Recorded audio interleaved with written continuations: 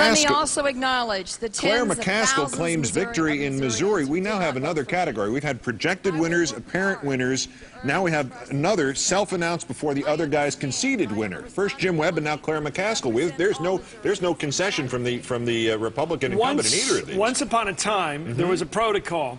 The candidate who was losing would concede defeat, make the phone call to the candidate who had won, and congratulate him or her. At which point the candidate would say, "Thank you for your magnanimity," and proceed to the hall and accept victory. In Virginia tonight, we have no indication whatever that George Allen called up Jim Webb and said, "I've lost to you." He certainly didn't tell his troops that. So Webb proceeded unilaterally to declare victory. We just missed it here, but he did it. In this case, the same with Claire McCaskill. She declared victory. We haven't seen anything from Jim Talent to suggest he's given up. So once again, as politics deteriorates in this country, an old, wonderful rule has gone by, which is you let your opponent who's losing say so first. This does beg the question, though, of what happens if either of them, especially Claire McCaskill, would be wrong. I mean, obviously, the Virginia thing is going to be recounted one way or the other. It's going to, let's put it this way, it's going to carry over into tomorrow morning. Right. We know that much. But is this, if you get this wrong, what happens? I mean, there's no, I don't know. It's like the old weeks. famous Chicago Tribune headline that Dewey had won in '48, but that was a joke. It was a failure of, they jumped ahead of the news. Here you have the candidates jumping ahead of the news, and I guess you just save that as a joke for the next party fundraisers of the other party. You've got a candidate claiming he'd won or she'd won and lost. Well, maybe we're looking at the wrong end of the telescope here, though, because with the Webb claim of victory in Virginia and the McCaskill claim of victory in Missouri, we're down to one Senate seat that decides who controls the Senate, and it's Conrad Burns versus John that Tester. brings us to the latest numbers, and here we are. John Tester, Democrat. According to these raw numbers, it was 64% of the votes counted, 124,000 to 115,000 roughly, a narrow advantage, but a significant advantage. It's enough to win, obviously, tonight in these close races. That won't be a recount situation. These are small states. This is a small state, Montana. So you are right, sir. Keith, if Montana goes, Missouri goes, Virginia goes, that's 3 plus 3, they go. They win. It could be, as Montana goes, so goes the nation. Well, does that not segue us perfectly into our next three guests? Brian Williams of NBC Nightly News, Tom Brokaw, anchor emeritus of NBC Nightly News and something of an expert on the region, and of course Tim Russert, NBC Washington bureau chief and moderator of Meet the Press. And Tom, let's start with you. As Montana goes, so goes the nation, perhaps? That could very well be the case in the Montana Senate race. I'd like to know what counties are still out. For those of you who are unfamiliar with the topography of Montana, Yellowstone County is Billings, the biggest town. That's Conrad Burns' territory. Conventionally, the Tester people thought they were doing pretty well there. Gallatin County is over where Brian Williams likes to run around a dirt track in a fast car, and that's Bozeman. Those two counties are big movers and shakers in Montana politics, so we'll see what happens. It's going to take about 240,000 votes to win this, probably, because they always get a very high voter turnout. Everybody expected it to be very close. The Tester people thought that they had closed quickly yesterday and were doing well, and the exit polling shows that Tester was doing well among males and females, better than Conrad Burns. That should be a strong indication for him, but this one is up for grabs. Tim, give us your read on this, the extraordinary scenario of this campaign, and the Conrad Burns might be the first senator ever defeated by the YouTube website. Is that in prospect now, serious prospect? Absolutely. It is not only the things that he said, but also his relationship with Jack Abramoff, the now convicted lobbyist from Washington.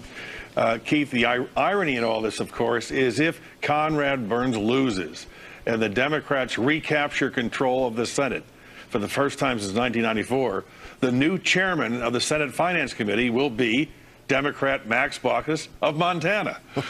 So he who giveth taketh away, and vice versa.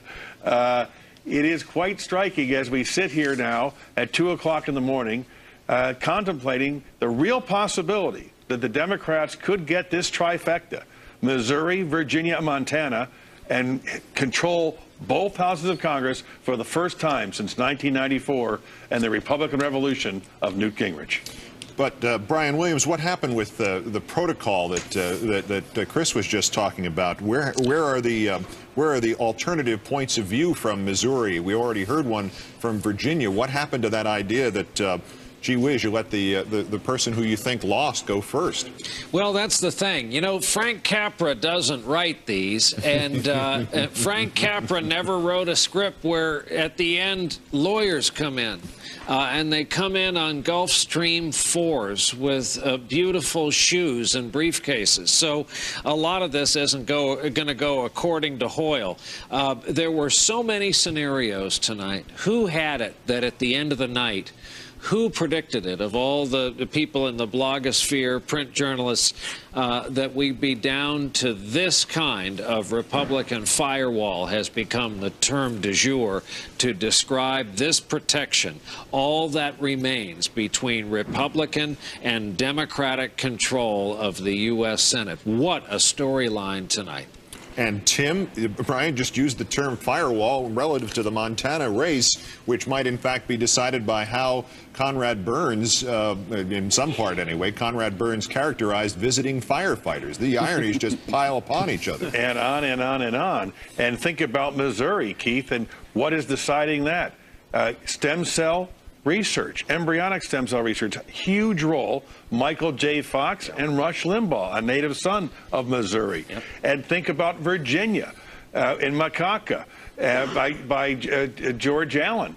It is fascinating how these moments during this campaign may have, in fact, shaped the outcome of history if, in fact, the Senate flips.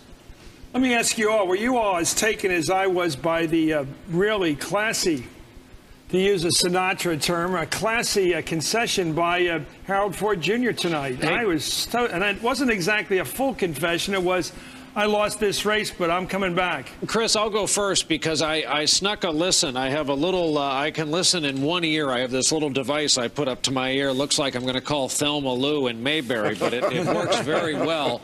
And I did hear some of that speech. I heard the part exactly where he talked about getting Potomac fever at the ripe old age of 4 and how that district, in his words, took a chance on him at 25. We just went down there last week, spent some time with him. We got some flack, of course, for locating the broadcast in the largest city in Tennessee, which, oh, by the way, is Harold Ford's political center. We did it, of course, not for reasons of bias or to throw the broadcast in his direction. The report we aired was completely balanced, but it was, as speeches went tonight, one of the more interesting, and I'll say nothing beyond that.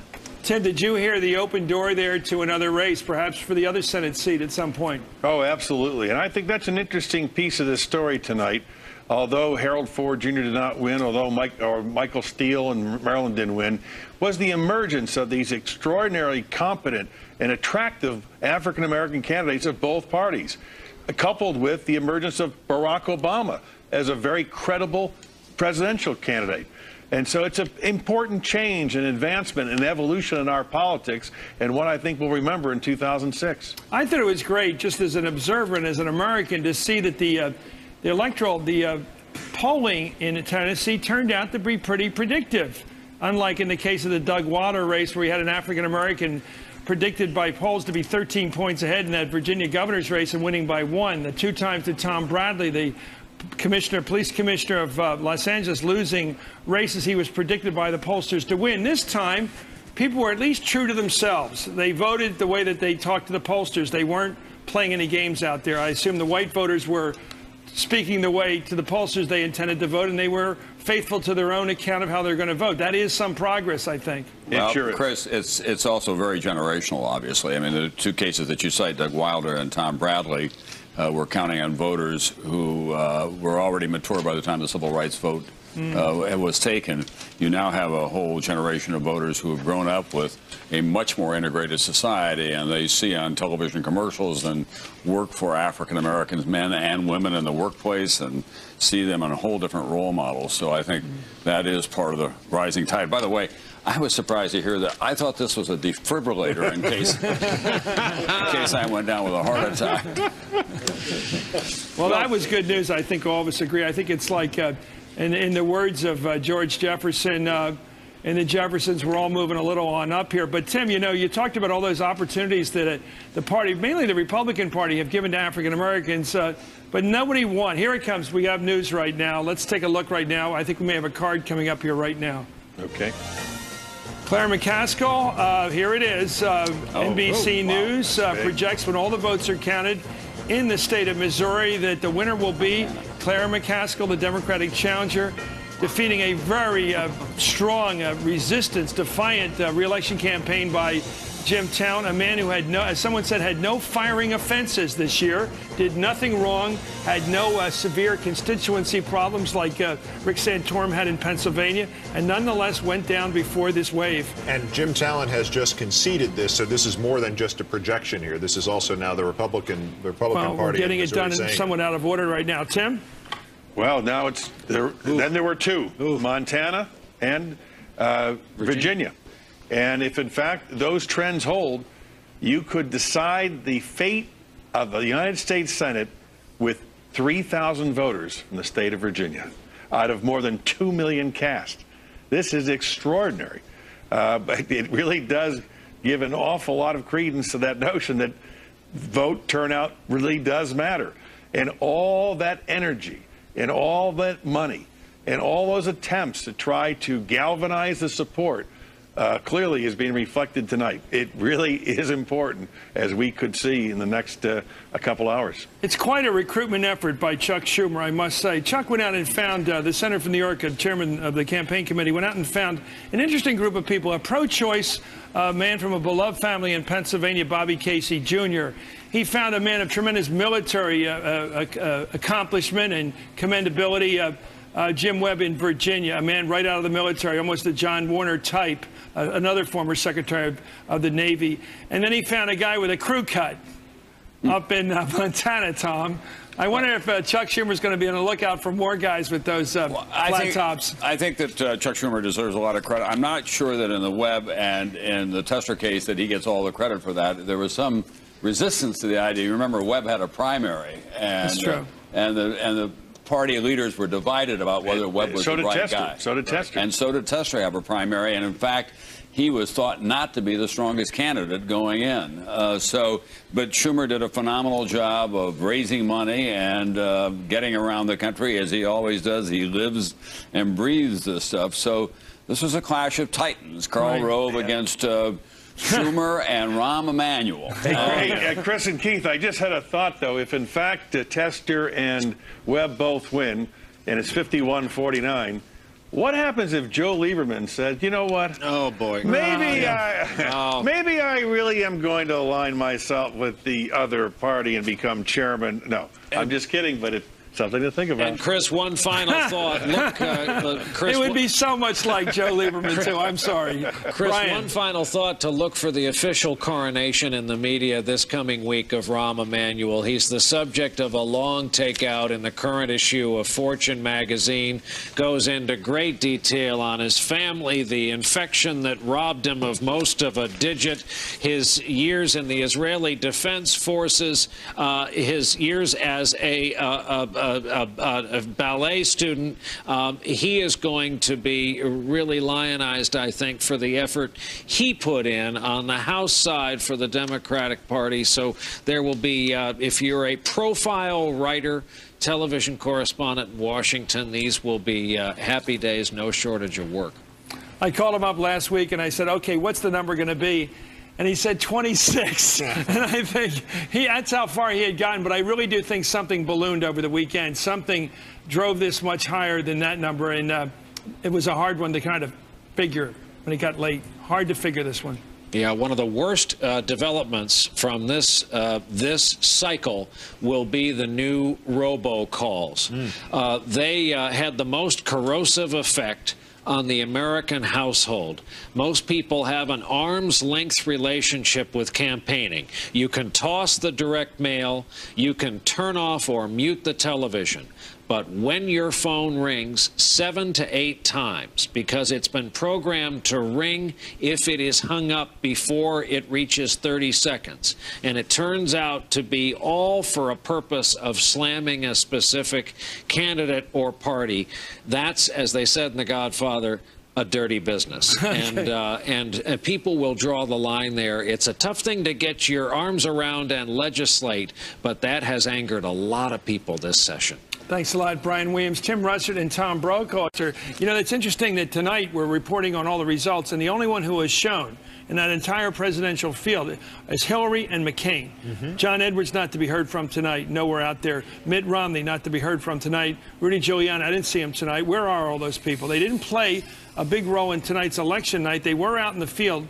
They didn't make a point to show up tonight. I found it interesting. Well, the whole 2008 field and what is to be expected from it has changed tonight, because we're not going into the end of an 8-year one-party rule in Washington. Now it's a totally different playing field. Who will emerge? Who are the Democrats' leaders now that they have at least the House and maybe the Senate as well? How will that change their dynamic? And what kind of hamstringing of the president, of a Republican president, will there be, and how would that trail over into the next Republican I got a new one candidate? for you, Keith. Yeah? If the Democrats win those 2 other Senate seats and the requisite number to take control in the U.S. Senate, there is a prize waiting for a Democrat to be majority leader of the U.S. Senate, a prize that wasn't available a day ago, a prize perhaps Hillary Clinton would like. She has an option now. She doesn't have to run for president. She can be the leader of her party in the Congress. That's not a bad role for someone in their second term. Not a bad role for someone who would have to risk all to run for president, but would have it all right now if she cuts a deal, as we've heard so often is available to her with Harry Reid, and take control of the Senate. As you suggest, the entire playing field will change, not just in terms of the next 2 years, but as 2008 approaches, and who runs, who doesn't, and what is available to them now. What is the power now sufficient for the aspirations of these individual Democrats? Well, I believe we'll have our first woman president when she can be the leader of a parliament first, rather than have to run as an individual in a kind of a John Wayne commander-in-chief role. Therefore, Hillary can become leader of this country if she becomes leader of the Senate, and people get used to her as the leader of a party, in effect leader of the country and its legislative branch. Over time, they'll get used to the idea of her as president. To just quit the legislative branch without having become a leader and taking yourself before the American people and say, make me your leader, that is a big jump in history. Well, with Senator-elect McCaskill in Missouri, we now have 16 women in the Senate. And speaking, we are now down, probably, at least from the Democratic point of view, we're down to Montana, and we may get a call on that. The governor of that state saying Tester Burns will be called in the next half hour. A spokesman for Conrad Burns' campaign saying the race is definitely tightening, admitting that the Democratic challenger, John Tester, is leading in Yellowstone County. The Republicans have to win that to win statewide. It may come down to Yellowstone County in Montana to determine if the Democrats take the Senate as well as the House. That is what we're going to be following after this next break, Chris. It's you got to get out your map quest. It's good enough. It's now one thing to look at least. Who would have believed it would go this far? It looks like it's going to be in the high 230s for the Republican seats in the House, and maybe 51 seats in the Senate, enough to overrule Vice President Cheney no matter how hard he tries. Unless Joe Lieberman agrees with him. Remember, will you stop? You are fishing in troubled waters here. Joe Lieberman says he will be a Democrat. Russert agreed with me on that point. Well, anyway, we're going to look at Montana. We're going to keep our eye on that ball when we continue. Decision 2006 continues here on MSNBC. Please stay with us. MSNBC. Keith Olbermann's special comment. One thing is certain. When Keith talks, people listen. Only on Countdown. Only on MSNBC. Chris, don't you think if Montana goes Democratic after Missouri went Democratic and it's now Virginia and a possible recount, that if they have to pay, no matter what they have to pay, doesn't the Republican Party have to go in for a recount in Virginia no matter what happens here, even if it doesn't look likely? I also think, people who have committed themselves to the big time in politics, like George Allen, are not going to go down easy. I mean, his whole plan was to be president within a couple of years. He and his wife, I think, were headed for the big time, and they had a very good shot, because if they'd gotten past this election clean, which they have not done that, they would have found themselves in a very short list of Republican. John McCain's has to think about whether he's going to run for president. Rudy Giuliani has not decided to run. Mitt Romney will run. George Allen had a good shot against Mitt Romney and the others, and I think it's easy to say, throw in the towel, but when your whole career goes between you're finished and you might be president someday, although I have to say now, after this very ragged campaign, I don't think George Allen's presidential material right now. You'd have to hope that people would forget this whole mess he went through with the macaque and the rest of it. They're not likely to do that. But I think that, it's very hard to quit. I will go back to this. I am so impressed by young Harold Ford Jr.'s ability to take it. And maybe being young allows him to take it because he knows intuitively at 36 he can come back another couple of times and go after Lamar Alexander when he comes up for re-election, or hope that he will retire. He has a good shot at a future right now. Let's go back to Missouri, where Claire McCaskill's evident victory, certainly evident both from the projections, from all the numbers that are there, from the concession of the incumbent senator. She won. Jim Talent. She'll be going to the Senate from Missouri. Congratulations. Thanks for your time tonight. Thank you. I would think people nationally know this campaign based on that Michael J. Fox commercial and the subsequent extraordinary overreaction to it in many quarters. Do you think that was pivotal in this, or was it just a component in what happened for you in Missouri today? It was just one piece of the campaign. The national media certainly made a lot of it, but here on the ground, it was more about Iraq. It was about change. It was about accountability and health care. I will say this, though. Rush Limbaugh's reaction to the Michael J. Fox ad certainly helped raise me a lot of money, and I'm very grateful to him for that. Well, there's an old rule I'd like to coin in politics. Don't pick on somebody your size. Pick on somebody bigger than you. Picking on Rush Limbaugh, just like you pick on Bill O'Reilly all the time, it's a pretty good strategy. You pick on somebody that has a lot of fans, obviously, but also a lot of critics. That does drum up interest in you.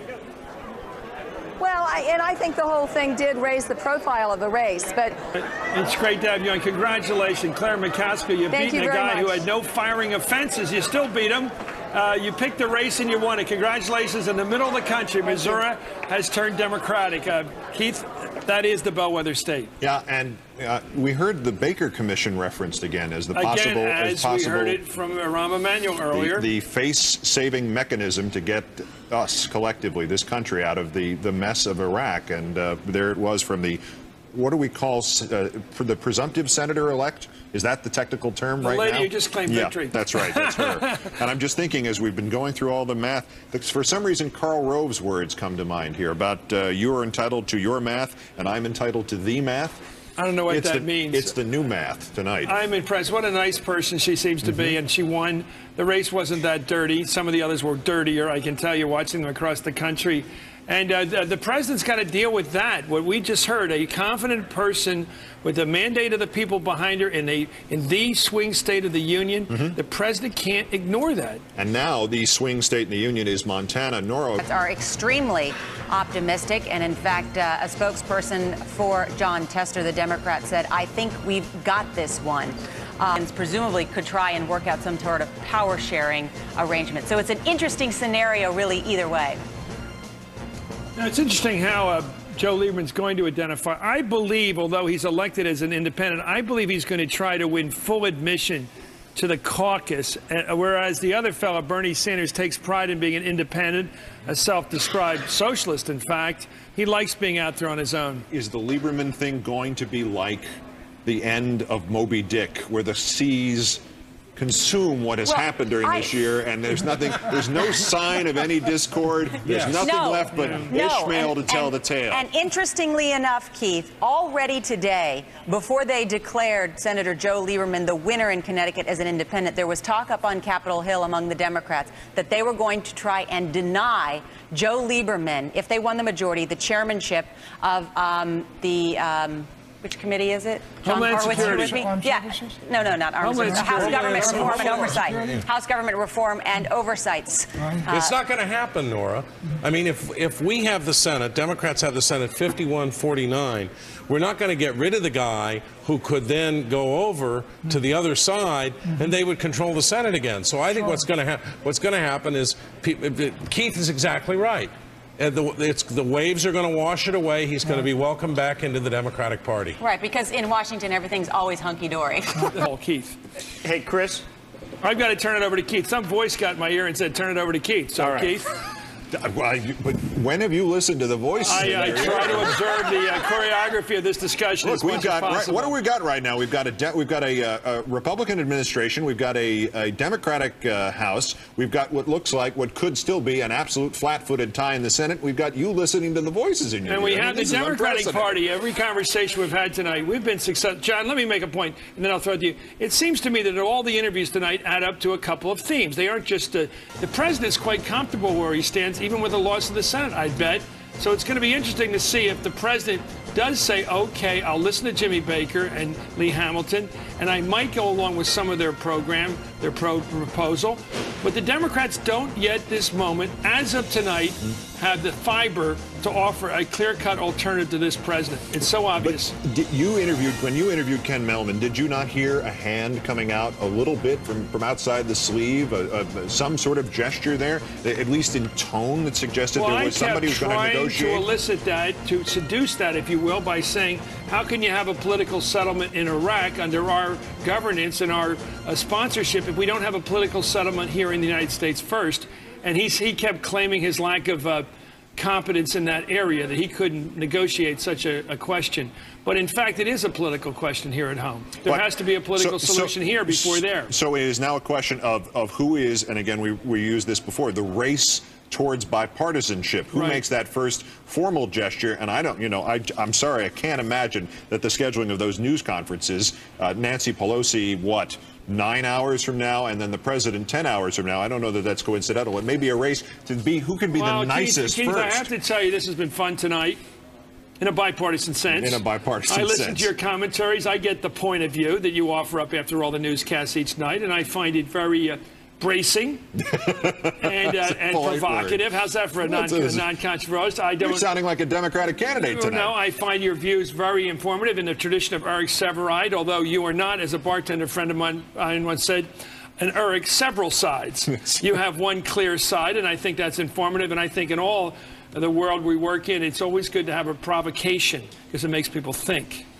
And you are as good as Edward R. Murrow at that sort of thing, and I appreciate it. You are a great writer, a great partner tonight. We've never done this before. It was fun doing this with you, but we're going to take a long time, I think at least a couple of weeks, to absorb what happened tonight. I think this was a strong, powerful bombardment of the establishment tonight, a powerful punch at the way things have been going. Or a punch on behalf of the history establishment, the historical idea that there need to be checks and balances, that wonderful idea of the weights resting on each other to make sure no one has unilateral control has been emphasized right now again. It's a Republican administration. It's a Democratic House. It's a tied Senate until we hear further from Montana and some night, Virginia. Maybe not this one, we'll see the fruition of what looked to me tonight as the beginning of the recovery of the Conservative Party by conservative thinking. Pat should be happy. I leave you with something here. We'll be following up on all this tomorrow on Countdown, obviously, when I return to the set. But in the interim, I'm leaving you a couple of donuts to get through the next couple hours. They will work. My final gift to you. Thank you. Thank you, and goodbye. And goodbye. I think we're going to get more involved with the panel as we should. They were a brilliant panel, as you've been seeing all night. It has changed. It has morphed into a group of Nora, fresh as a daisy, Pat Buchanan, ready to fight, Bob Shrum, still hoping for a Kerry recount at this point. It might still be there out there in Ohio. Now that you got rid of Ken Blackwell, who you've been stalking now for 2 years, you finally got rid of him. And John Hardwood, a man with hard numbers. John Hardwood. We'll be right back with this panel.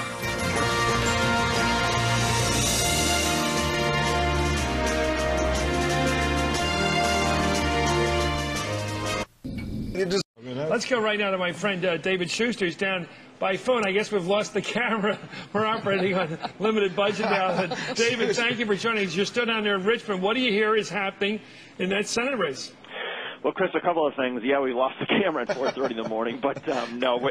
Come daylight, both Jim Webb and George Allen are going to get a better, at least, picture of where the votes may be that they could be missing. As it stands, the spread now is obviously around 10 or 11,000 votes. Jim Webb with the lead.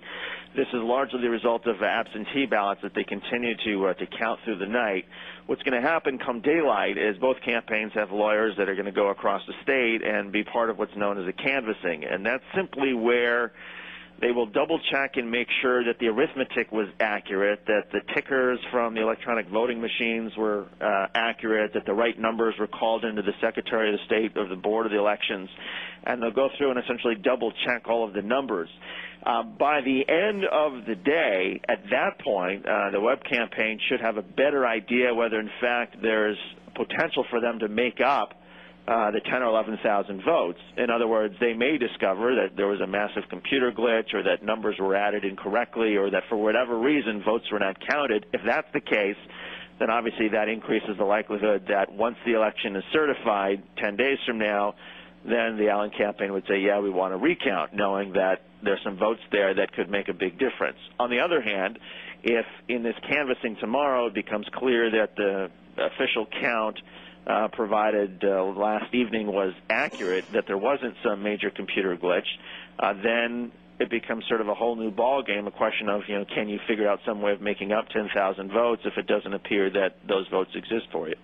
Have there been any claims by the Allen campaign that there have been irregularities or failures to count accurately? No, the Allen campaign now is not sure. I mean, they're just saying, look, we just need to go back and do the canvassing that's warranted under state law and go back and see. But there haven't been any accusations really on either side, Chris, that there was either any major sort of computer glitch or that the math was done improperly or that there was some number that wasn't counted. There is one issue, though, that has come up with both campaigns, and that is apparently a large number of military absentee ballots were either never mailed to military bases or that people who are from Virginia who wanted to vote or were serving in the military for whatever reason, they didn't get their ballots or they weren't faxed properly. So that's a whole Well, other if you issue. haven't voted, you can't make a claim to have the right to subsequently vote, can you? Well, yes and no.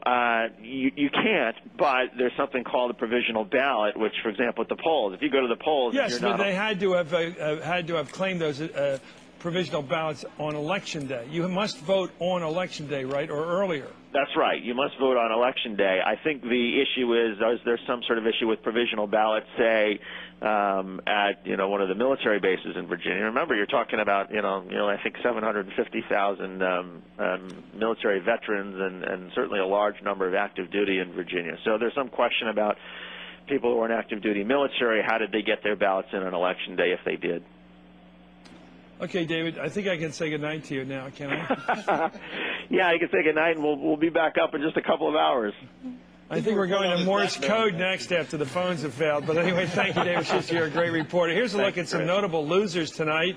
I'm going to read these boards. It's always brutal, but here we go. Late in the morning now. It's almost 5 o'clock now. Let's take a look at some of these losers. I'm looking down here.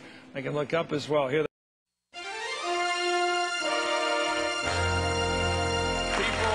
Here in Connecticut today, and I believe across the country, are sending a message to leaders of both major political parties.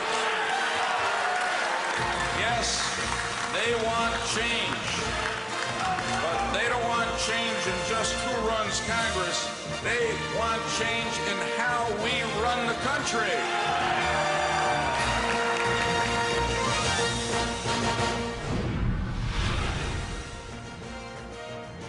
Good evening, I'm Chris Matthews. In fact, it's not evening. We're still waiting on two races to decide who will control the Senate.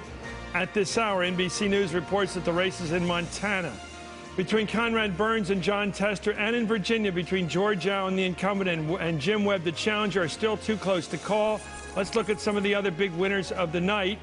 Right now, that's John Tester and Conrad Burns, as I said, are too close to call, although you can see the numbers there, and we may have a result there in a couple of hours right now. That's Montana. And here we have in Virginia the same, a very close race. Although Jim Webb did declare victory there a couple of hours ago, we're not moving ahead with any projection yet on that race, final projection. But there are signs here, without getting too official about it, that John Tetler's in good shape up there in Montana, as is Jim Webb down in Virginia. And the Democrats, because of those situations, are in very good shape right now. In fact, I would say a plurality of betting odds right now that they're going to win this thing, win the Senate right now. Too close to call, as I said, in Montana. But this is good news for the Democrats. They went through a shaky weekend. Craig Crawford joining us now from Congressional Corps. They went through a shaky weekend with a lot of ups and downs and jiggling in those polls, and certainly a comeback of some kind for Conrad Burns that looked like a comeback, and it may have dissolved during the voting day itself. Yeah. And in Virginia, there was talk of a George Allen comeback as well, which may well have dissolved in the late vote, in the late count coming out of Fairfax County. Amazing, huh, for the Democrats? I mean, almost every race that was close, they managed to win, it looks like. Amazing for the Democrats, and I tell you, Chris, I've been thinking a lot about George Bush tonight, because I've written a weekly column on this. He's been asleep since 9:30, so you're thinking for both 2 years. 2 years I've written a weekly column on this White House, and tracked the politics of this White House over that time. And while this was about Iraq, this, I think, will go down in history as one of the most politically incompetent second terms in presidential history. I mean, just forget about Iraq. Look at how he started this term, talking about Social Security overhaul. Even his own party didn't want that. Then they intervened in the Terry Schiavo case, the comatose Florida woman. Then you have immigration, which was not something his party wanted. And then he ended with vetoing stem cell, the effort to withdraw his restrictions on stem cell research. All these things undermined his own party. This president wanted John Kerry's apology. I think he owes an apology to his own party. And we've talked a lot about the president needing to deal with the Democrats. Before he does that, he's got to deal with his own party. There's going to be a lot of anger at him. You think the knives are out in your party, Ben? I think there's going to be a period of introspection coming up here. I'm not sure that the knives are out quite so much for the president, because he has, after all, done a lot to get to the party to where it is. And he's been elected twice. He brought home the congressional wing in 2002 in an election that nobody thought they were going to be able to do. I don't see how he gets a pass. How does he get a pass? I mean, he's the president. I don't think he gets a pass. I mean, they're going to focus on Karl Rove. But it's not. But the dynamics are changing, because if you don't have the majority in Congress, then a lot of the natural conflicts that have occurred between the president and the legislative branch aren't going to. The president also is not on the ballot again. I think to the extent that there's a conflict in the party, it'll be in some leadership elections that have sort of taken flight in about the last 3 hours. That's right. And when the House decides to postpone its leadership elections, the Republicans in the House, till December instead of holding them in November, there's going to be some intra-party battling. And there will be for some of the other offices in the Senate below Mitch McConnell. But why blame Reynolds or Denny Hastert or Boehner or any of the leaders for what happened in this election? It looks like this was all foreign policy caused. Well, I'm not sure that it was all foreign policy caused. I mean, I think you can't underestimate the way the members in the House feel about the Foley scandal and the way the leadership handled it. And I think that, in part, is going to fuel what goes on in the House. The Senate is a matter of there are now vacancies because of Senator Santorum's loss. Well, in the leadership rank. In the leadership rank. Who's going to fill that? Excuse me. Who's going to fill that? Because you've got Trent Lott showing an interest in perhaps getting back into the number 2 slot behind Mitch McConnell. But then I hear that Lamar Alexander's looking at it. And John Kyle, who just won a pretty convincing victory in a tough environment, is also in line. Really? Yeah, really. Yes. I think the problem that the voters clearly talked about corruption in the exit polling, and so how the Congress is run is going to be an issue. Okay, fair enough. Something that Nancy Pelosi, I think, is paying a lot of attention to. They've talked about dealing with corruption and lobbying reform as one of their top 3 things that the Democrats are going to do when they reconvene the House. I do think that whenever you have a loss like this, that the Republican campaign committee leadership, that the Senate leadership, they're all going to be knives out. But that changes anyways. That's changing anyways. A key issue, though, in Republican blame is going to be this sort of stay the course and divide the country and appeal to the base politics of Karl Rove, whether that strategy is going to This is what bugs me. I agree, Karl. This isn't Karl Rove. No. It's George Bush. Well, I mean, George Bush is the president. Why do we always try to focus on Karl Rove? I mean, well, I agree, Karl Rove. But regardless, but I it's mean, their strategy. Let me finish my point. Why does George Bush escape blame? Well, why does everybody explain that away? He has responsibility, no question. I mean, we say this election was about Iraq. That was his decision. That was George Bush. That means this election, this election was a referendum on George Bush. Because he's not on the ballot again. No, he was on this ballot. He was on this ballot. He was on but this he's ballot. not on 2008. If he wasn't on the ballot, why was he out there campaigning? He was on it for this one. Wait a second, okay, guys. let's reset the table. We started this Hillary, conversation I want you to with reset the table Republicans. first. You're writing a paragraph about what just happened in American politics the last 24 hours, starting yesterday morning. A sixth year of a presidency. The Democrats win big. Big takeover of the House, probable now takeover of the Senate. Write the paragraph on why that happened. You have a president who was as firm as he could be on his strategy and his course and did not listen to people in his party or the American you have to be a little more colorizing here. I would say he stuck to his guns on the war. I would say he stuck to his guns on the war, didn't listen, and his party in the Congress went along with him lockstep and barrel, even when their leadership expressed doubt. They are all paying the price together for it tonight. He was stubborn and delusional. I mean, I just and his guys went along with it. That's the key issue, I just Craig. watched the Oliver Stone movie on Nixon, and I saw many parallels. May I write the paragraph about my party here? The Republicans went south on Nixon. They didn't go south on George Bush. Write me a highly documented account of what happened in the last 24 hours. The Republican leadership has managed to anger the three prongs of the Republican base. The national security conservatives are angered about the war and the way it's being prosecuted. The fiscal conservatives are outraged about spending in the Congress and the administration's failure to veto any of the spending bills. And the social conservatives are absolutely aghast at the Foley scandal and the way it was handled. Therefore, all three prongs of what makes up the traditional Republican base have something to worry about. Now, that's not a rejection of conservative principles. That is the fact that Republicans strayed from those principles, but it's the country as a whole is conservative. This is not an election that shows that the country has all of a sudden become liberal. What it showed is that Republicans looked sort of contradictory to their own principles and independents rejected. When was the big chill? When did you discover that? When, you know, the big chill, you know, the movie. When is it when you realized that... Those are my people. That's right, that your party went from being the revolutionary party of the contract with America and Newt Gingrich in '94 to becoming the party that cared more about power, earmarks, spending, newsletters that said, look what I brought back to the district, that sort of thing. That kind of old, established politician. When did your party get old?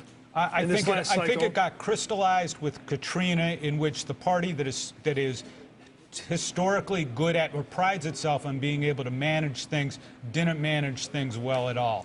I think it got exacerbated by the Abramoff scandals, which got into the whole pork barrel earmark problems that arose. I think it got continued with some of the legislative moves. Immigration was a divide amongst the party.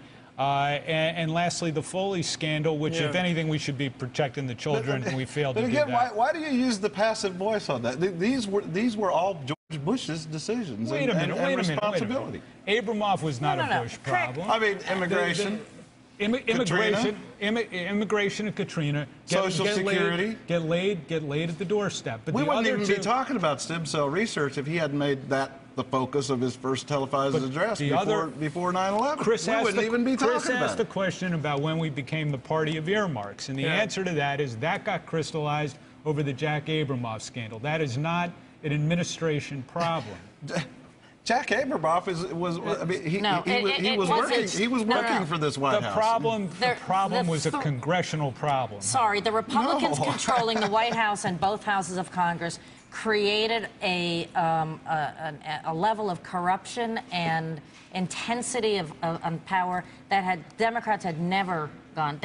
The red face test of what was okay to do and not okay to do in Washington just went out the window.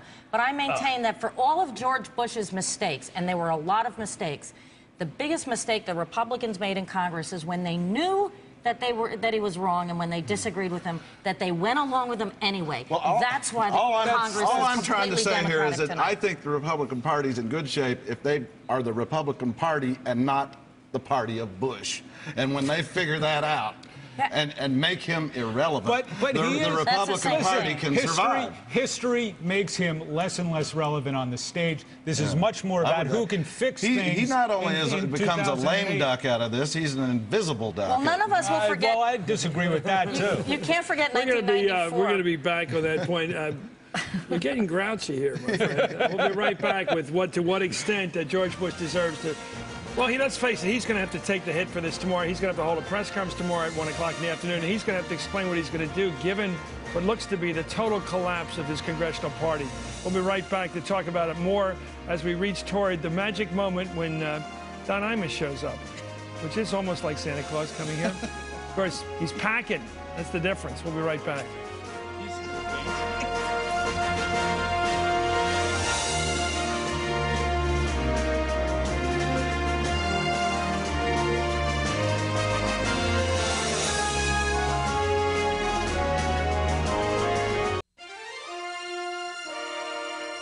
Senator Allen said not long ago when he came on the news and said we all need to respect the process in this country, the democratic process. We all go out, we vote, we argue, we vote. But also would like to say that the votes are in and we won. Well, there's Jim Webb, the Democratic challenger, claiming victory. We haven't given it to him yet at NBC. NBC has not projected him as the winner.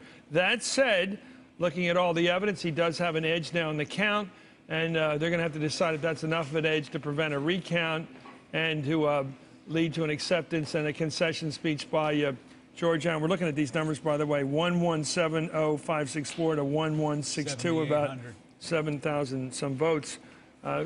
Let's take a look now. Katherine Harris has, of course, been an iconic figure in American life since the year 2000 recount, where she was so much identified with the Chads, et cetera, and, of course, iconized on whatever that word is on Saturday Night Live for so many times. Here she is conceding defeat in that Senate race. About an hour ago, I spoke with Senator Nelson, and I congratulated him, and I wished him well, and he was very gracious in return. I still believe, and I want everyone here to still believe, that public service is a noble calling. And it has been an extraordinary honor for me to serve as a member of Congress, to represent you statewide as Secretary of State, and to serve in our state Senate as a Republican and carry the conservative banner in this United States Senate race.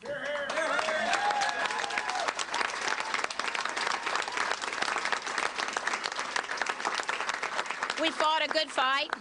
We knew it was going to be tough going in against an incumbent, but under the most trying of circumstances, in what has obviously been a very difficult year for me.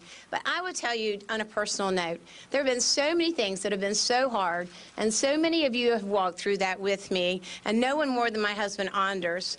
But for all of those obstacles and all the things that were so tough, with the exception of losing my dad, there is not one single thing that I would reverse the tide on, because it has grown my character, it has grown my faith, and I've had the chance to meet some of the most remarkable people and solidify friendships that I've had over the years, more so than any other time in my life, and I would not turn back the hands of time for anything. So for that, I thank you.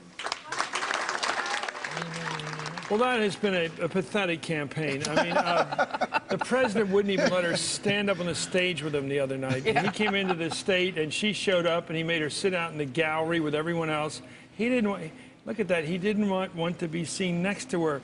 She did get 38%. I think in a bet I made with the Post, I think I said it was about 39. I'm a little off there, but not much.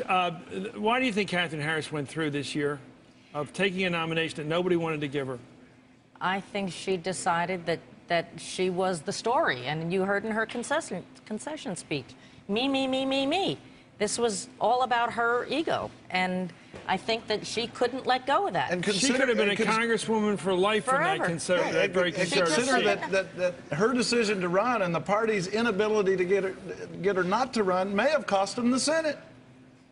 Do you think they could have put a forceful candidate against Bill Nelson? Bill Nelson was beatable. Bill Nelson was beatable. He no, is I right don't know about that. Why are you? I don't know. I see that Ben grin there. Did you think that she couldn't have held her House seat forever? No, absolutely, she could have. She absolutely could have. So she just threw it away. Well, she went on for higher office. There are a number of members of Congress who made the same decision.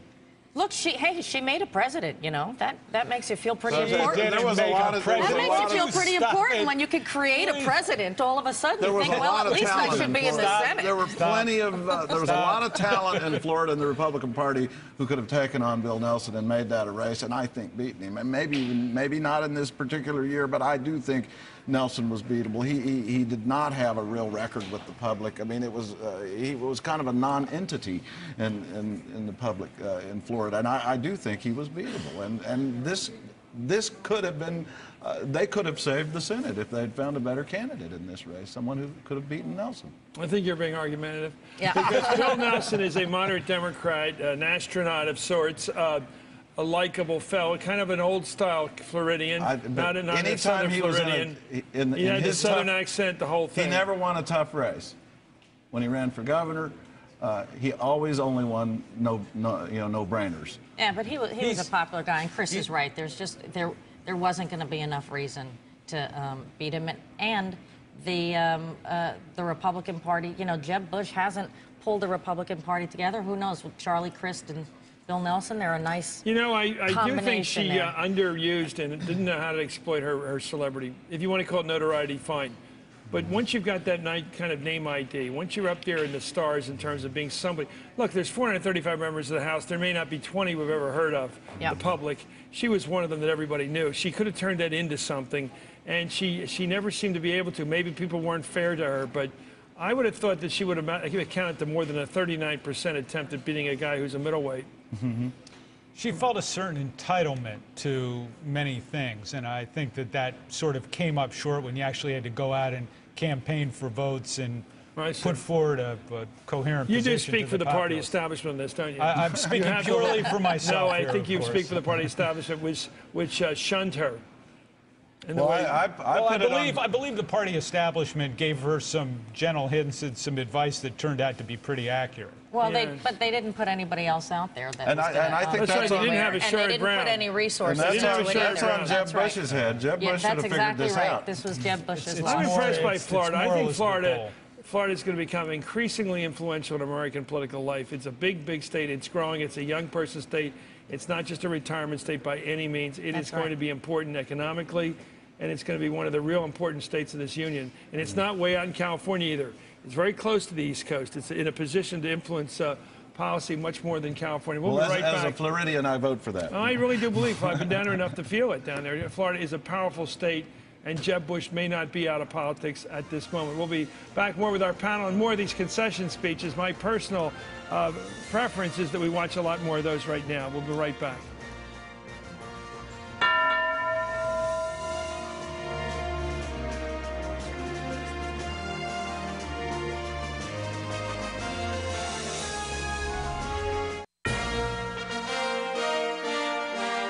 You know, in this race, we fought hard. We did everything we could do, but it just was not to be. This was not the year. We could not win. We did everything we could. This was not the year. We could not win. You know, you have to feel. I know DeWine. I met with a bunch of his people one time as a favor to him. He called me and said, "Come meet with my people," and I do it for all these guys. They have their people from home. They come to them. They believe in them. They do it. They don't do things wrong. They just don't. I don't care what anybody says. Some of these guys they're going out with the wave, just like Jim Talent, Mike DeWine. These guys, I saw this all happen in the 70s with liberal Democratic senators, like Frank Moss, Gail McGee, Lee Metcalf, Magnuson, Frank Church, John Tunney, Montoya, everybody I knew out in those days all got beaten. They went out with that liberal wave, conservative wave, the Sagebrush Rebellion, gone. Everybody goes. And now we're seeing it happening in the East and the Midwest to the Republicans. Sherrod Brown just worked his butt off this campaign, though. He started 2 years ago and did not stop. But the other important thing in Ohio, of course, is that they've elected a Democratic governor, which sets up in 2008 a lot of other possibilities in terms of controlling the Democrats state. did a good job of recruitment, and that's a big story out of this. Well, go through them. Go through the recruits for the Senate. I mean, I think Sherrod Brown was a bit of a risk and a little out of the norm because of what they did is found a lot of centrist candidates around there. I mean, you heard McCaskill talking about that she's for the death penalty. You got Webb, and I think they tried to find some candidates who didn't have traditional political background in some cases. They really worked at trying to fit. Who's the they? Was it Chuck Schumer? Who? I think Rahm Emanuel on the House side and Schumer on the Senate side. Well, let's go through the big names. Well, I am so impressed with this because I've seen they've never been so good at picking presidential candidates as they were picking senators. You got a guy like Jim Webb. If he wins, perfect. A military guy, Secretary of the Navy, military background, novelist, pretty smart guy. Never a big friend of the Clintons, never a big friend of Chuck Robb even. A very independent guy, maybe a John Glenn, even Democrat. You've got this guy Tester with the crew cut out there. Looks like he's driving a tractor. Looks like a regular guy. He doesn't look like some intellectual from the University of South Dakota like McGovern or somebody. Looks like a regular guy working out there like the other people. You've got... what's the other? Oh, you've got. I'm trying to the other big one you picked. Well, pick another one where Chuck Schumer has to work really hard. McCaskill was a strong candidate. And in fact, they said that she was the one woman they really needed to win in that state. In Virginia, the three they got. Rhode Island, you've got this guy, Sheldon Whitehouse. He says every bit as waspy as the other guy and looks like he's a classic Yankee senator. Classic case. You picked up Bobby Casey Jr., a pro-life, culturally conservative Catholic. Schumer is one of the most socially liberal Democrats in the Senate, but he put that aside in recruiting these candidates. The Pennsylvania they were willing to sell their soul a little bit to get candidates in who would win, which will make the governance part of this kind of interesting. You got to hand that to Chuck Schumer also. Pennsylvania is the best example of how hard Chuck Schumer had to work. I want to know how they rough up Bobby Casey Jr., the next Supreme Court fight they've got. Let's go right now to my friend David Schuster, who's down by phone. I guess we've lost the camera. We're operating on limited budget now. David, thank you for joining us. You're still down there in Richmond. What do you hear is happening in that Senate race?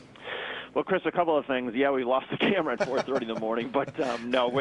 Come daylight, both Jim Webb and George Allen are going to get a better, at least, picture of where the votes may be that they could be missing. As it stands, the spread now is obviously around 10 or 11,000 votes. Jim Webb with the lead. This is largely the result of absentee ballots that they continue to count through the night. What's going to happen come daylight is both campaigns have lawyers that are going to go across the state and be part of what's known as a canvassing, and that's simply where they will double-check and make sure that the arithmetic was accurate, that the tickers from the electronic voting machines were accurate, that the right numbers were called into the Secretary of the State of the Board of the Elections, and they'll go through and essentially double-check all of the numbers. By the end of the day, at that point, the Webb campaign should have a better idea whether, in fact, there's potential for them to make up the 10 or 11,000 votes. In other words, they may discover that there was a massive computer glitch or that numbers were added incorrectly or that for whatever reason votes were not counted. If that's the case, then obviously that increases the likelihood that once the election is certified 10 days from now, then the Allen campaign would say, yeah, we want to recount, knowing that there's some votes there that could make a big difference. On the other hand, if in this canvassing tomorrow it becomes clear that the official count provided last evening was accurate, that there wasn't some major computer glitch, then it becomes sort of a whole new ball game, a question of, can you figure out some way of making up 10,000 votes if it doesn't appear that those votes exist for you? Have there been any claims by the Allen campaign that there have been irregularities or failures to count accurately?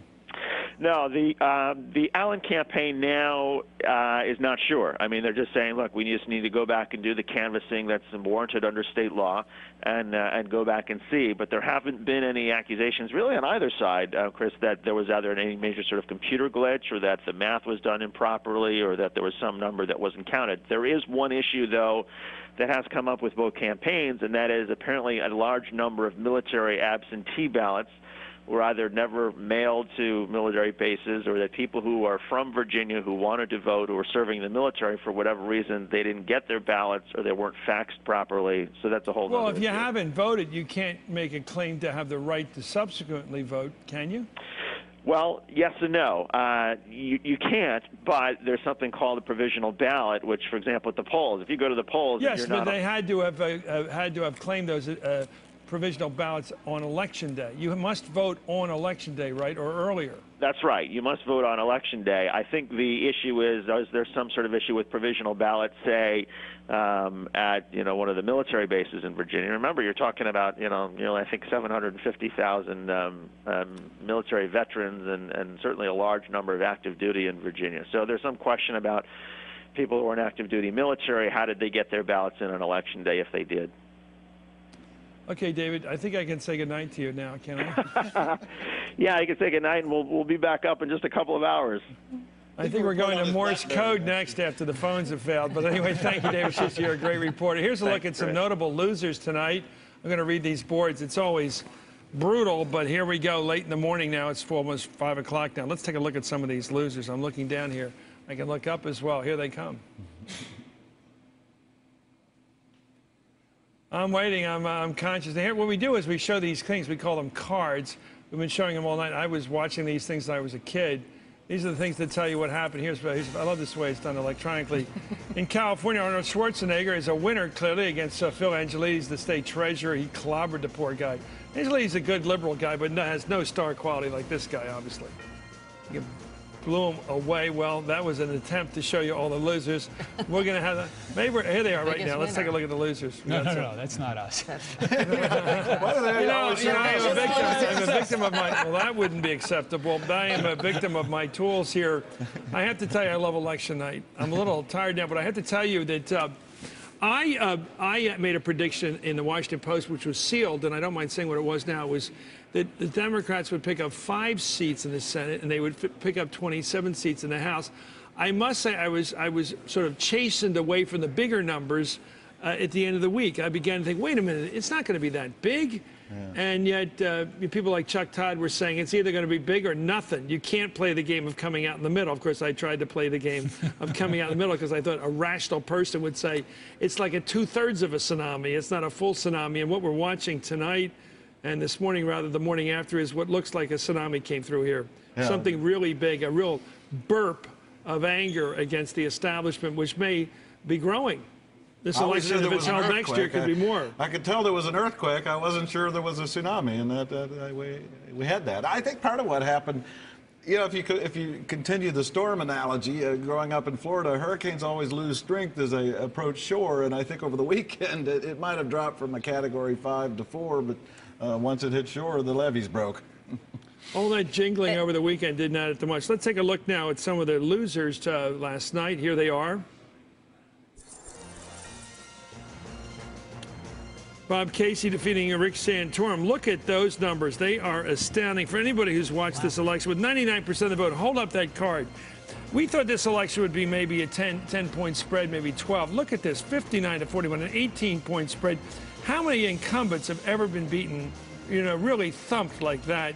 Bob Casey Jr. with well over 2 million votes. And let's take a look now at Rick Santorum's concession. Another thumping, 12-point thumping there in the Iowa Senate race. These are not close calls. A lot to do with economics. Let's take a look at Rick Santorum's concession speech. It was really, I know you can be, I'll be accused of being too soft here, but I was caught with this. I cannot tell you what a privilege it's been. What a privilege it's been to serve this great Commonwealth. I mean, we travel around. We just did 19 counties here in the last 5 days. And the people in this state just are so resilient. They're so committed and strong, and they're also pretty darn tough and opinionated. And that sometimes is a good thing. Today, not such a good thing. But I respect the people here. I love them. I thank you. And I mean this from all of us. You have blessed us with a gift. And I hope that you, at least in retrospect, think that we didn't just go and bury the gift. We took the gift that you gave us and we used it. We used it to try to do some great things for Pennsylvania and some great things for this country and even the world. Well, that's, of course, an allusion to the parable of the talents in the New Testament about the man who was given the talents and invested them wisely. There's Rick. He is the real thing, whatever your politics are. I think Rick Santorum's the real thing. He's a genuine conservative and one of the losers last night. A man who was headed towards the presidency, and ended up being just another guy that lost a re-election race. Here we have Sheldon Whitehouse defeating Lincoln Chafee handily on the issue of Iraq. Never has there been a clearer case. Lincoln Chafee would never have lost this race had there not been a strong, especially in New England, very strong wind against the war. It's the state in which President Bush enjoys his lowest performance rating among the people. The job approval of the President of the United States, George W. Bush, in the state of Rhode Island is 23%, and that's what Lincoln Chafee had to defend up there. Here we have Claire McCaskill defeating Jim Talent, another vote that came in very late. The last one we couldn't announce here. We hope to announce more in the next couple of hours, but clearly Claire McCaskill, very delightful lady. She's so buoyant. She came through here. We just talked to her on television. She's dramatically positive in her politics, I think. And so is Jim Talent, the person she beat, who has, in his defeat, continued to have a positive job approval in the state of Missouri. Here we have Bill Nelson. We argued about how strong opponent he would have been to a stronger challenger, but Katherine Harris did not pose much of a threat. She was mocked by the Republican establishment, derided by the White House, shunned just the other day, yesterday, by the President of the United States in Pensacola. He wouldn't even let her come up on the platform. He made her stay down in the crowd with everyone else. Let's go right now to the country where everything about this election is centered, in Iraq. Richard Engel, you're one of my heroes. All day long and all night long we've been counting it, the reaction of the American people to the war in Iraq. What's the impact? What's the reaction there to the news?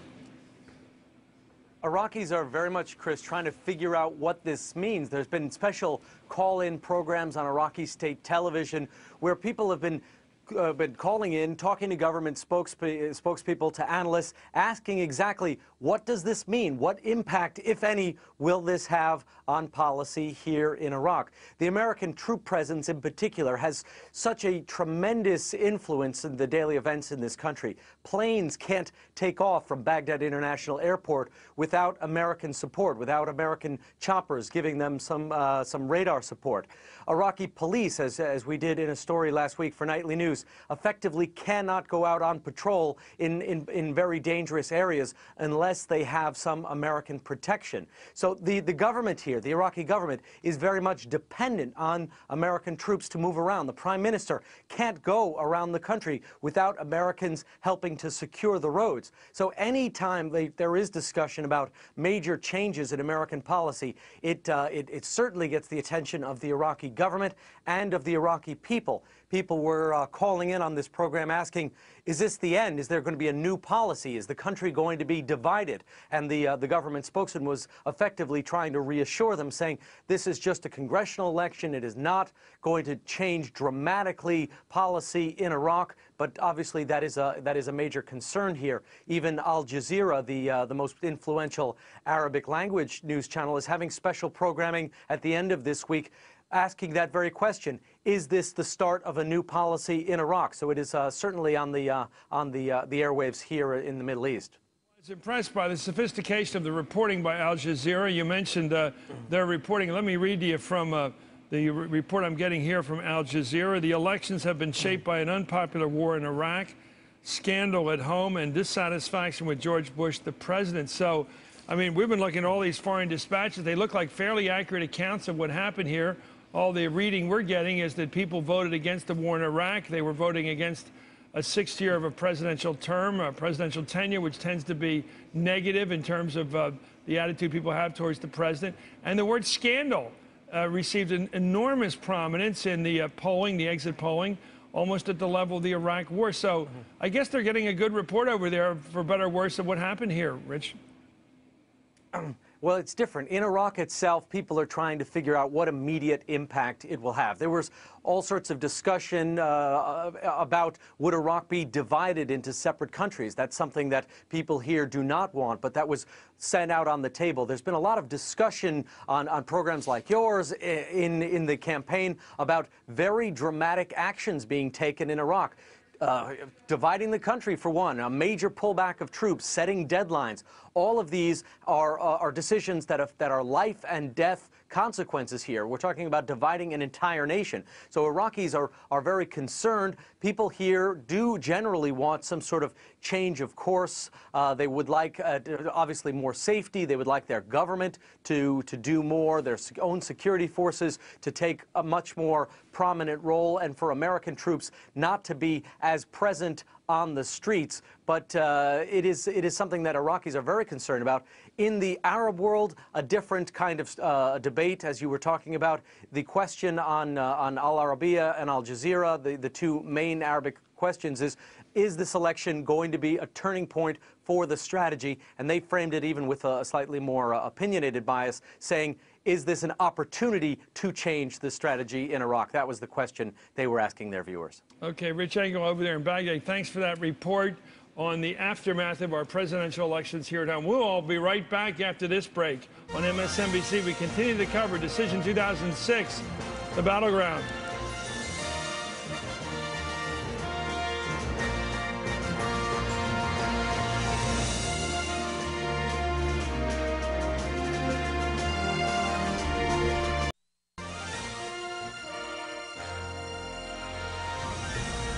We're back. It's 4:48 and 36 seconds in the morning. I are here on the East Coast with an amazing election result coming in and still coming in right now. We're going to get more information in a couple minutes about what's happening in Montana. Of course, we're also watching what's happening in Virginia, because if those two states move the way they're moving, we're going to have a complete turnaround in the United States government, with the U.S. Senate following the U.S. House of Representatives into the Democratic column. What an amazing development. Very few pundits had it this big, but pundits did see that it was headed in this direction. Nobody believed it would go this far. Let me bring in a friend of ours from Philadelphia, and that's Michael Smerconics, who's often on these airways, who got up early, even earlier than usual, to be with us today. Michael, I'm looking at the results here. Not only did Rick Santorum lose and give a very magnanimous concession speech with his family around, but also, look at these. We've got Melissa Hart losing, according to the Associated Press, losing in Pennsylvania to Altmaier. That's the first big Pennsylvania Republican loss in the House of Representatives. Here's another one. Gerlich, behind, but not a definitely loser. Nobody's projecting him losing, but look, he has 2 points behind there. That means something with all these votes in. And we've got Kurt Weldon declared the loser in that race by the Associated Press, losing rather dramatically, 56-44. Not good for an incumbent of his standing in all those years. That's two losses so far, Hart and Weldon. No projection here in the Fitzpatrick race, which is dead even between the two Irish guys here. Murphy and Fitzpatrick, 125,000 votes apiece, basically. But there again, Murphy's ahead. The Democratic challenger is ahead. And here we have Carney beating Sherwood up in Scranton. Pretty dramatic there. So we've got 3 wins, 3 incumbents dumped already, Mike, and 2 behind. This is amazing. Of the 5 that were vulnerable, 3 are gone and 2 are in big trouble. Michael Smerconics. Hey, let me show it to you in the newspaper of your old hometown. Sure. Hee haw, says the Philadelphia Daily News this morning. Can you get a look at that? What does that mean? Democratic wave, says the Inquirer. By the way, Chris, you look good to me. I mean, this is what time I get up. I'm on my way to work.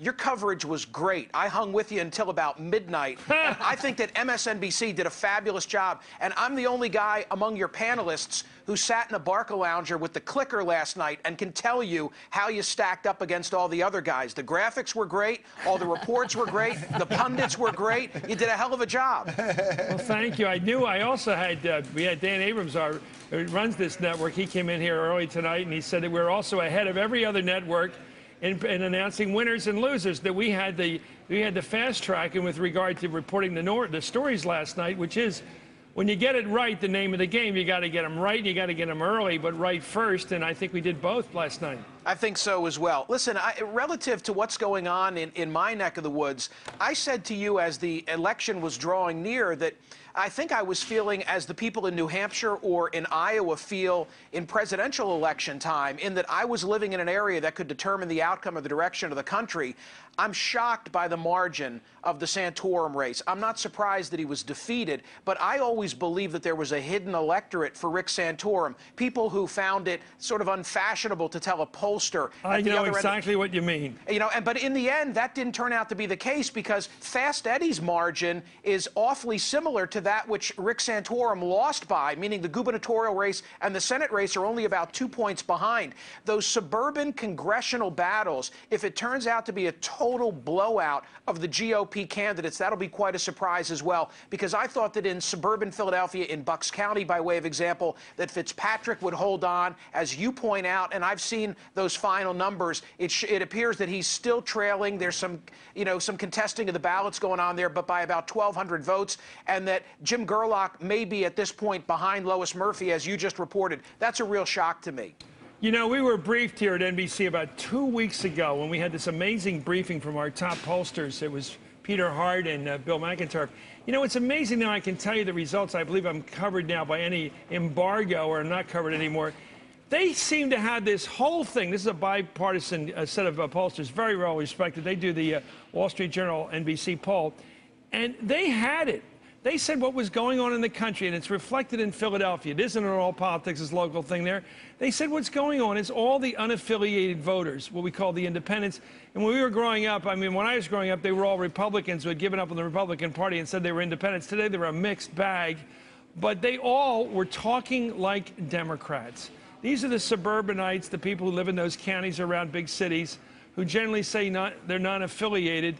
They spoke to the pollsters on the issues of the war and other things as if they were Democrats.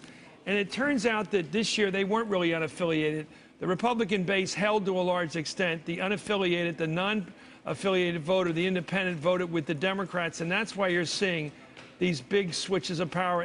But I have to tell you, I am amazed, too, that it's almost a 20-point spread with regard to those races. Well, let me tell you what I think is coming next, because I'm trying to focus on what the next step will be. I see a very important battle about to be waged for the direction of the Republican Party, and the issue as I see it is whether the evangelical Christian direction of this party, something that I'm personally uncomfortable with. I mean, where does it leave a guy like me? Not to be selfish, but I'm waking up this morning and I'm saying, I've wanted a timetable in Iraq for a long, long time. I believe in embryonic stem cell research. I'm a pro-choice guy. Is this party big enough for me? I mean, is the direction as we head toward the presidential race now going to be? I can hear the voices of people saying we need to return to the party of Reagan. And I believe there's going to be a battle for that moderate wing of the party versus the more conservative forces who will say we need to return to our roots, even though I don't believe that's the case. That's what's to come for us. Well, that gets back to a point I've made, that I don't think Ronald Reagan would have taken us into Iraq.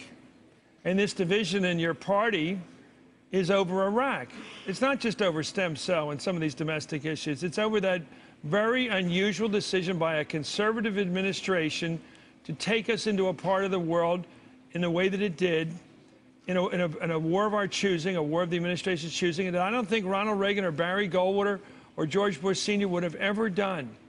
And so didn't you know you're going to face a conflict with your base, with yourself over that issue? Well, I think that the more immediate bungling has been the total failure to articulate an exit strategy. I had an interesting interaction. Wasn't that just another way of saying we want to get out? We didn't want to go in, but would be happy enough to get out right now? Not necessarily. I think it's a viewpoint that says we're willing to hold on for a while, but tell us that there's some light at the end of the tunnel, and tell us those circumstances by which we will be getting out. 3 weeks ago, I had the opportunity to personally question Donald Rumsfeld on this issue, and we were in the Pentagon, and I said to him, Mr. Secretary, please tell me that somewhere in this building there's a timetable for how we're going to exit Iraq. And his response to me was to say, well, somewhere in this building there are projections. And a week later, there was that press conference that involved General Casey, where they stood up and they tried to articulate the end game. And what happened? 1 day later, the Iraqi prime minister stood up and said, that's not a timetable that we're willing to live with. I mean, there was just never a recognition on the part of the administration that Americans need to know how's it all supposed to turn out, even in the best of circumstances. And I think we all lost our patience.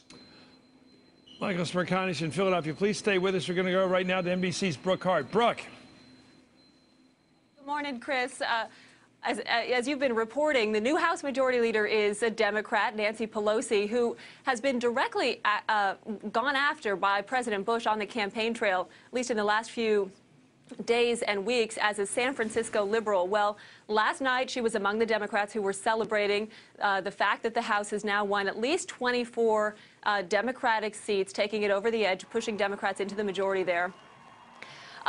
Nancy Pelosi has backed off her initial warnings about possible impeachment of President Bush. Lately, her language has changed so that she was talking more about accountability, not so much about oversight and strict hearings about how we got into the Iraq War and that sort of thing, because she, I think, had seen, as many Democrats had, that this was being used against Democrats on the campaign trail. In fact, she was being used as a way to warn Republicans and Democrats not to vote Democrat in this election because she would end up being the House Majority Leader. We're expecting to hear from her this morning, 11 a.m. She herself is expected to get a phone call from President Bush this morning congratulating her. But the fact of her new role in the House as Majority Leader, it will complicate President Bush's agenda in the final 2 years of his term. Because she is there, Democrats are in control. We have yet to see what will happen in the Senate. It hangs on these final two races, as you've been reporting, in Montana and here across the Potomac in Virginia. That could be the last race we know about. We're expecting to know more about Montana within the next couple of hours. But as you saw last night, George Allen went to bed conceding nothing, and that could have been a lesson from the 2000 race. You remember that Al Gore came out and conceded the election, and that really put Democrats on the defense for the remainder of that recount fight. So nothing has been conceded, although Jim Webb maybe took a page from that 2000 election as well, claiming victory in the Virginia race. But we have yet to see the results there, and we might not know them for days. As AP is reporting, the spread now is 11,700 votes in Virginia. 11,000 is a critical number because under that, the loser can request a recount at state expense. Above that, any recount would have to be at George Allen's expense. We don't know whether he or the Republicans would pony up for that. But at least it's a symbolic benchmark, because the public in Virginia and beyond might see that as sort of the state's threshold under which it's not really it is important to hold a recount, but over that it's not worth it to hold a recount. So we're going to find that out today as lawyers canvass these polling stations and find out exactly what that spread is in Virginia. But that could tip the balance one way or the other here on Capitol Hill, at least in terms of the Senate. Chris. Well, thanks for that early morning report, Brooke Hart on Capitol Hill. As you can see, there's the dome ready to receive all those new Democratic Congress people. Let's go right now to Sheldon Geweiser, who's NBC's Director Elections. Thank you, Sheldon, well, you've been up all night trying to figure this thing out. Can you give us a capsulization of what the... When I return to Washington next week, I do so knowing that we have made a statement here tonight. And as all the political pundits, maybe correctly now, were saying, why did you go out and talk about those unpopular things like the war? And I did, and I'm very proud. I do not rescind a word.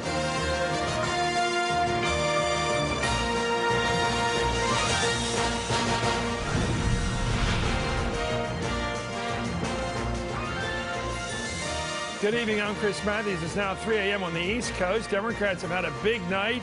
NBC now projects that they will have control of the House of Representatives by what looks to be a very comfortable margin. In the U.S. Senate, we're still waiting for a call in Montana and in Virginia. NBC News reports that those two races are too close to call at this point.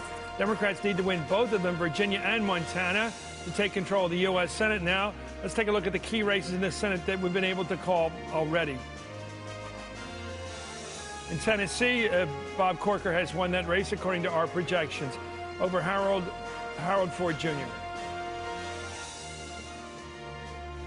Claire McCaskill, we just interviewed her. She's the very happy winner against incumbent Jim Town, a man who really did nothing wrong except be a Republican in a very difficult year for Republicans. That's Claire McCaskill, projected winner in Missouri. Their early winner tonight, that's Bobby Casey Jr., the state treasurer, who defeated the very strong and very impassioned Rick Santorum, who gave a great concession speech tonight.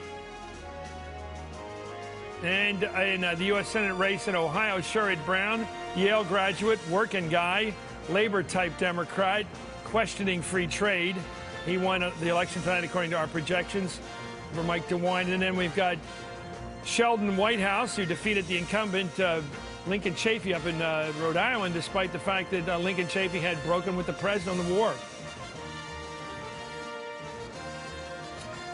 And we've got Ben Cardin, a Baltimore congressman, or as they say down there, Balmer congressman, who defeated a very strong run by Michael Steele, the lieutenant governor.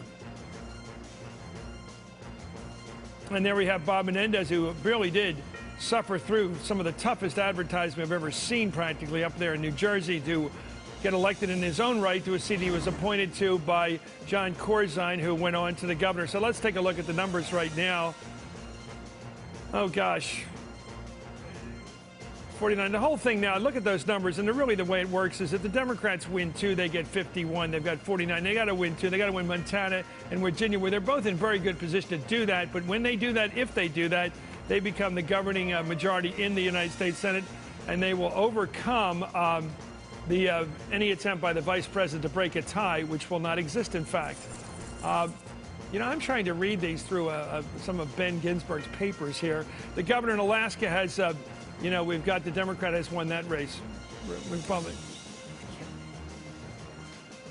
We got Jim Gibbons winning in Nevada, the governor's race there. And we've got, I'm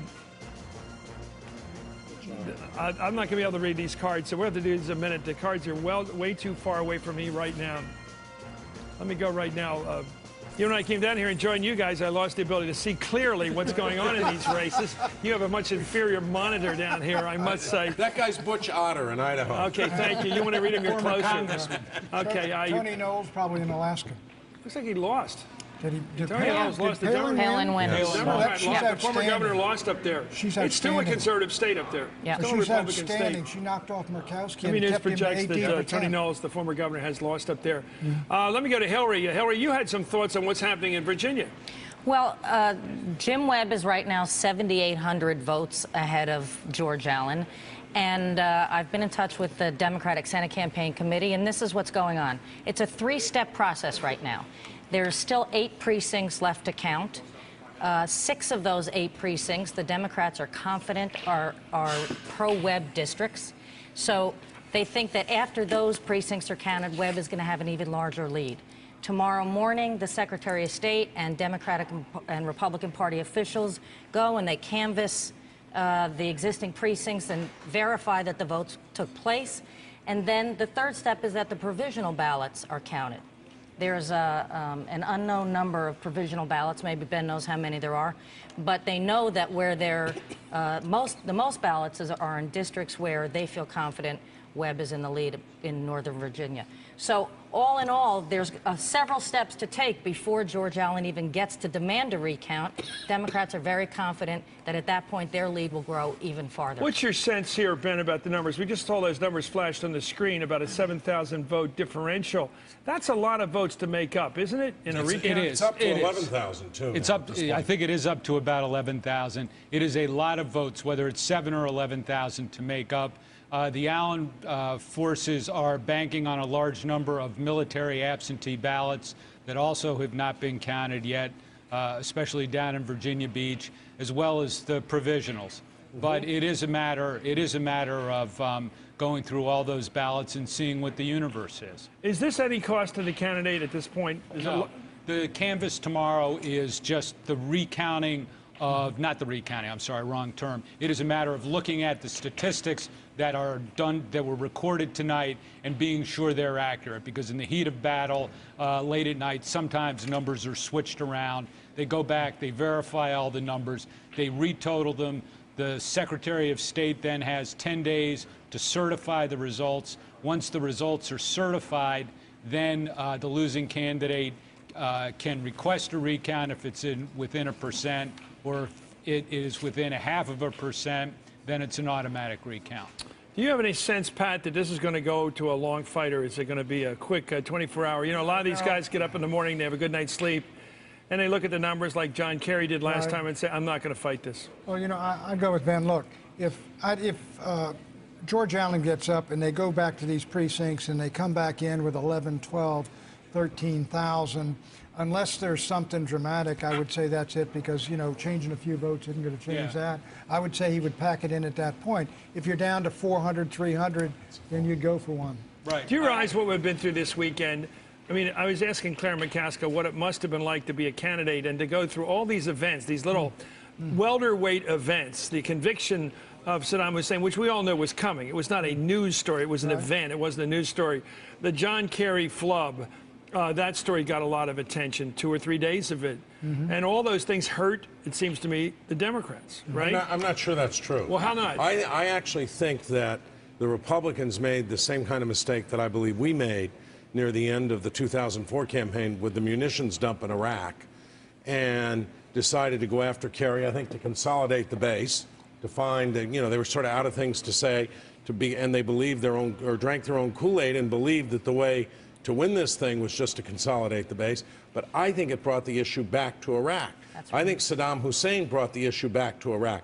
I don't think it was news that Saddam Hussein was in jail, was being tried, or was going to be executed. Well, the president brought the whole debate back to Iraq also in the last Yes, week and I didn't by think talking about Cheney and Rumsfeld and the appointment, and by a statement. Is anyone ever going to explain that one? That was part. Well, why do you double your chips when you're losing the hand?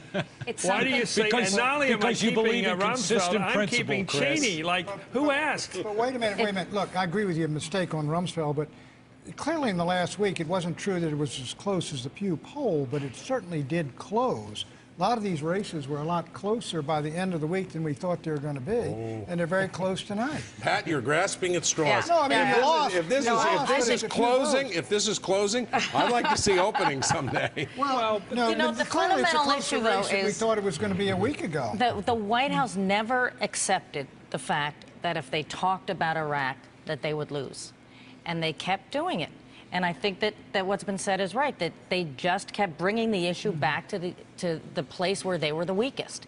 And the more it was discussed, the weaker they got. And so I think the race was closing a bit. And, you know, I think that we're all a little surprised and excited that we went back to the sort of the... You know when I knew the Republicans were out of ammunition, and they've been pretty good in campaigns the last couple of times, going back to 2000, is when they jumped on that Kerry line as if this was the best thing they ever saw. It wasn't a big issue. They jumped on it, and they did not jump on what I think was a fantastic opportunity thrown their way before the weekend. 4 days ago, or 4 days ago, there was a big story in the Washington Post. It was buried, but it was a big story, and it said the British intelligence had discovered that those people who were planning to blow up those planes over the Atlantic were planning to blow up those planes over American major cities. Why your team did not go right before the cameras and say, thanks to British intelligence, we were saved from a major American disaster in our major cities, and nobody lifted a finger. Where was Karl Rove blowing that opportunity? That's a lot bigger than the Kerry flub. Isn't it, Ben? I mean, it would have taken the issue away from Iraq. It would have taken the issue right to terrorism when the president is strong. It would have been right back to 9/11. It would have been a great denouement of this campaign. And the president, and Carl, if you're watching, you blew it. You blew the chance to turn this camp back to terrorism the last 4 days. Well, I think there was some conflict amongst the White House advisors on how to approach the whole final days of the campaign. And I think the president saying what he said was a surprise to many campaigns. It may have been part of the White House strategy. It was also a surprise when the president brought the focus back to Iraq. No, but there's something... Sorry, Pat. Listen, but Chris, bring it forward, just what you were saying over there. You got the Democrats are hiding behind Baker Hamilton Commission. President of the United States... They don't want a position. Yeah, but here's the thing. Now they got to take a position. The president's going to go out tomorrow morning, and he's going to come up with, whatever you say about Baker Hamilton, I'm the decider. I make the decision. Here's where I'm going. You take your stand. And the Democrats are going to have to now, because they do have power, maybe in both houses, they're going to have to take a stand. And they're going to come down and take 3 stands, because they're divided 3 ways. Some are behind Bush. Some want a slow withdrawal, some want to cut. And that's what's going to happen. So they're all going to become hermit crabs and hide behind Jimmy Baker. They're going to be split. They're going to try to hide behind Baker. But we Baker's get to not have elected. fun. Nobody we get elected to have him. fun for a couple of years now. First of all, the worst advice that Pat's given the president, and I know he has the president's best interests at heart, is that he opened this press conference tomorrow by saying, "I am the decider." No, I said that's what he's gonna say. I don't think that would be the right what move he's to gonna make. say. Secondly, I agree with Pat, and I agree with what you've been saying, Chris. The Financial Times of London, I don't always read this, but I bought it this morning to make a point that the world press will look upon this a certain way. Here's the White House saying early today, before the votes were counted, before the votes were cast, White House says result will not affect Iraq policy. Right. Is that going to be what he says tomorrow? Exactly. If it is, it's a big mistake because they will affect Iraq policy. The truth of the matter is we've known since Vietnam, certainly, that you cannot conduct and sustain a war that lacks public support. So you got to build public support for an alternative policy. But tell us what Pelosi's going to do. I don't know what Pelosi's going to do, but if you're asking me, do I agree that Democrats ought to get out there with a clear and specific alternative? I certainly do. I've said it on this show over and over again. I've argued about it with you. Yes. On Iraq, we're going to have the panel stay with us. John Harwood, I just noticed you over there in the screenwriter's block, and I apologize. I was only informed. Look at you all by yourself over there. We're going to start with John Harwood at length when we come back, because I want to know, John's a great reporter, and I want to know what he thinks about the actual entrails of this victory of the Democrats. What is inside this victory? What will be read as the mandate when everybody looks at all the numbers and says, what did the public say? I thought it was very interesting that Ed Gillespie, very humbly, the former chairman of the Republican National Committee, saying, I want to study these numbers and figure out what the message is. That's what we need, a democracy that matters. We'll be right back with the panel.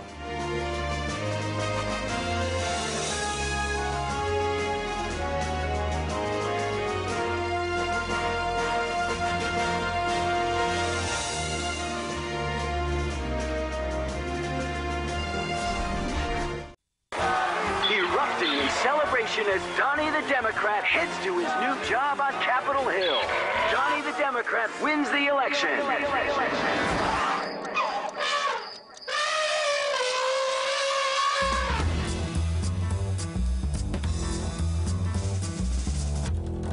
That was a creation of our brilliant advertising department here. I love that ad. The elephant in bed screaming in defeat. Interesting stuff. We have an alternative one to use on other occasions that both were available to us. John Harwood, the numbers tonight, as they go through them, as you've been going through them already, what will they say about what was behind this? Well, Chris, what I think is behind it, and I wanted to make this point a moment ago when you all were talking about the Kerry joke, I think we've got to step back and realize this election was a lot bigger than some botched joke by John Kerry. If you look in the last 50 years, there have been 5 times when a party lost 25 or more seats. We're talking about the second Eisenhower midterm, 1948. 1958, there was a major economic recession. They lost 48 seats.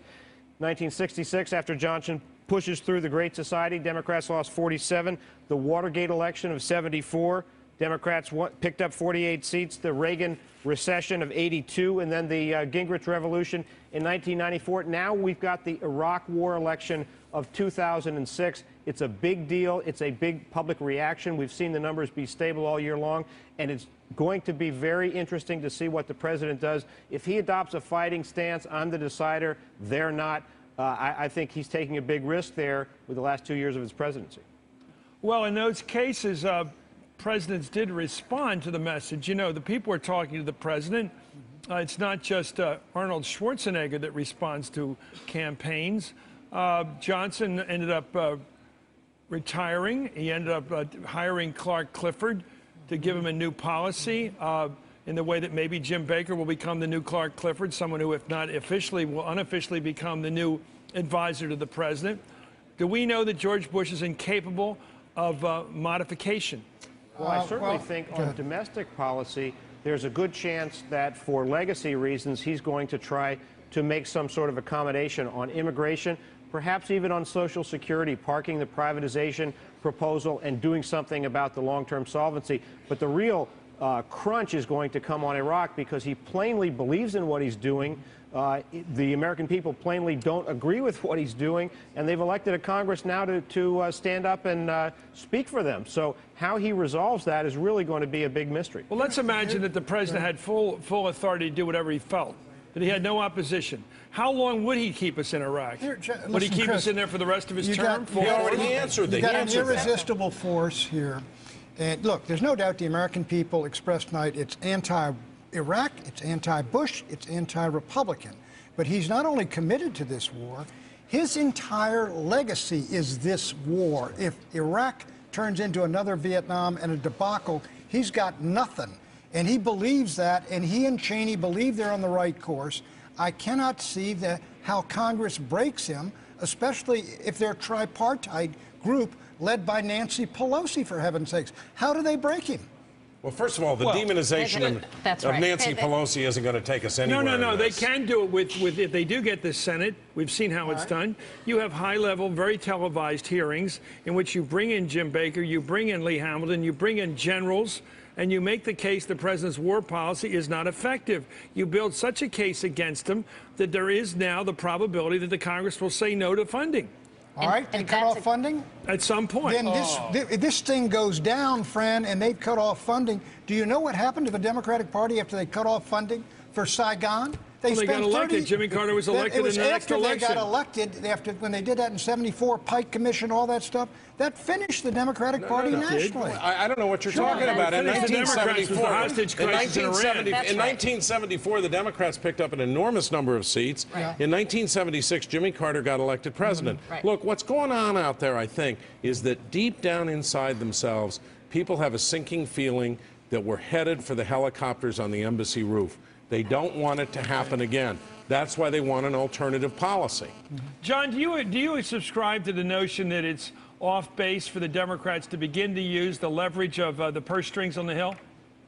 I think it would be politically risky for them to do that, and I think the more tough-minded, practical politicians like Rahm Emanuel, who was the architect of the House Democratic campaign, do not want to go there right now. So there will be some in the caucus who want to do that, who want to try to cut off funding, but I think that will be a political risk that they'll be reluctant to take. You know, looking at the international press, I just want to bring your attention to the international press here, because I know that we get involved in little things like the Kerry joke and things like that. And here's the international press's reading on this election. And I thought this was coming. It's not quite as blaring or as trumpeting as I thought. Here's the Financial Times of London. The long-anticipated wave of Democratic support, much of it seen as an anti-Iraq war, anti-White House, or anti-Congress vote. That's their interpretation. Here it is, Agence France Presse, the French news agency, said it was riding the Democrats were riding a tide of anger toward President George W. Bush, the Iraq war, and the Republican scandals. And then Al Jazeera, not our friend necessarily in the world, the elections have been shaped by an unpopular war in Iraq, scandal at home, and dissatisfaction with George W. Bush. Fair accounts, but very clear and very simple. And very simple. From the president's point of view, what precisely is the purpose, do you think, of him banging his head into a brick wall over Iraq? I think we ought to postulate that some statements that are made before an election will change in the policy that comes after an election, after you read the results. And you believe he's reading them? Absolutely. He cannot read the results. What would Karl Rove do when he saw a defeat in his face? Has he ever seen one, and what did he do in response? I think that well, first of all, Karl Rove has lost races when he was in Texas, and he learned from that. But right now, Karl's mission is not elections. Karl's mission is helping and saving the Bush presidency and creating a legacy. This has been set up. Let me finish. You have to take that into account if you give an honest assessment to where this administration is going to go in the next 2 years. Do the Democrats want to help the president have a good finale, Hillary Rosen? Do you people, Democrats, want to help a smart goodbye for the president? A good 2 years. Ronald Reagan had a great last 2 years. Would you want to help, or would you want to dance on his grave? I'm absolutely convinced that when it comes to the war in Iraq, that Nancy Pelosi and her colleagues are serious about working out this issue in a bipartisan way. And I think that the White House has set this up for themselves in a way that allows them this exit.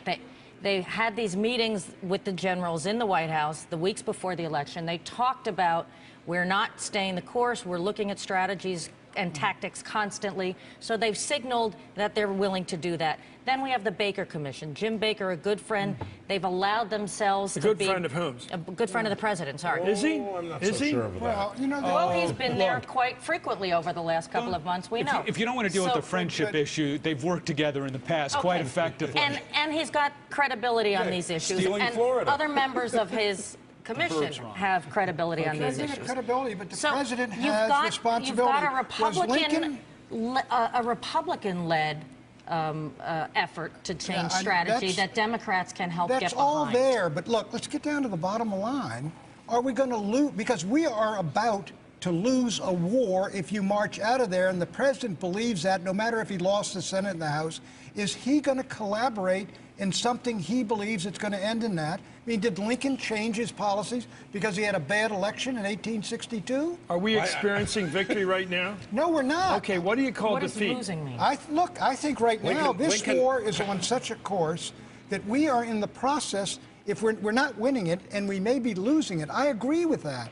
But you're telling me the president's going to look at some election returns and adopt a policy he thinks is going to terminate his legacy and end a war and disaster that he took us into? Pat, your analogy is wrong. They've already decided that it's a disaster. Their own generals have told them it's a disaster. Only because previous presidents have made that decision. Harry Truman decided to hang it up in '52 in the spring and decided he couldn't proceed. He couldn't prosecute that war after losing the primary. After losing to Kefauver in the primaries, he realized he couldn't prosecute the war. Lyndon Johnson realized he could not prosecute a war he had inherited. Jimmy Carter did not. Jimmy Carter did fight it to the end. He did it after New Hampshire, Chris. Right. Wait a minute. The analogy here is wrong. Abraham Lincoln did not suffer a setback in the election of 1864. He got reelected president of the United States. 1864 was tough, and 1864 was saved when Atlanta fell. Okay. But the analogy is flawed for another reason. This was a war of choice. This was not a war to keep the country together. By the way, let's not pretend you were on Lincoln's side in that war. We'll be right back with more. Pat, you were back with Stonewall and the other Scots-Irish on that other side. Anyway, I love the way you presumed to be with the Army of the Republic. I will be right back. We're going to have Chuck Todd with us to go through some of the analysis when we come back. And also, we're waiting on Montana.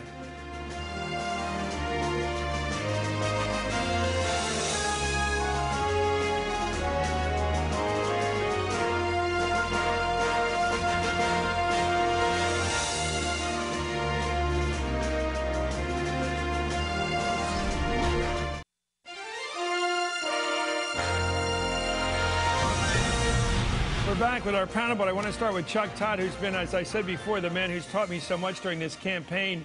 As a credit to you, Chuck Todd, you said to me for weeks that if it's going to be big, it's going to be big. Nothing in the middle. It looks like it's big. Where are you pegging it right now for the House seats Democrats will control after all the counting? Well, it looks like they're, I mean, look, the NBC estimate is as good as anybody's out there, particularly when you've got the good folks at the Cook Report helping with it as well. So 235 feels right. You know, we're going to have a runoff in Texas in December. You know, this campaign will never end. You forget the recount in Virginia. There's going to be a crazy runoff in Texas, a runoff in Louisiana. So the number is going to fluctuate somewhere between 234, 235, 236. And there will be about 5 or 6 House recounts. I've talked with some folks over at the NRCC and some others. And there's going to be a few recounts, which could fluctuate the number. But this 235, 236 number appears what it is, which is a larger majority than the Republicans ever had since '94.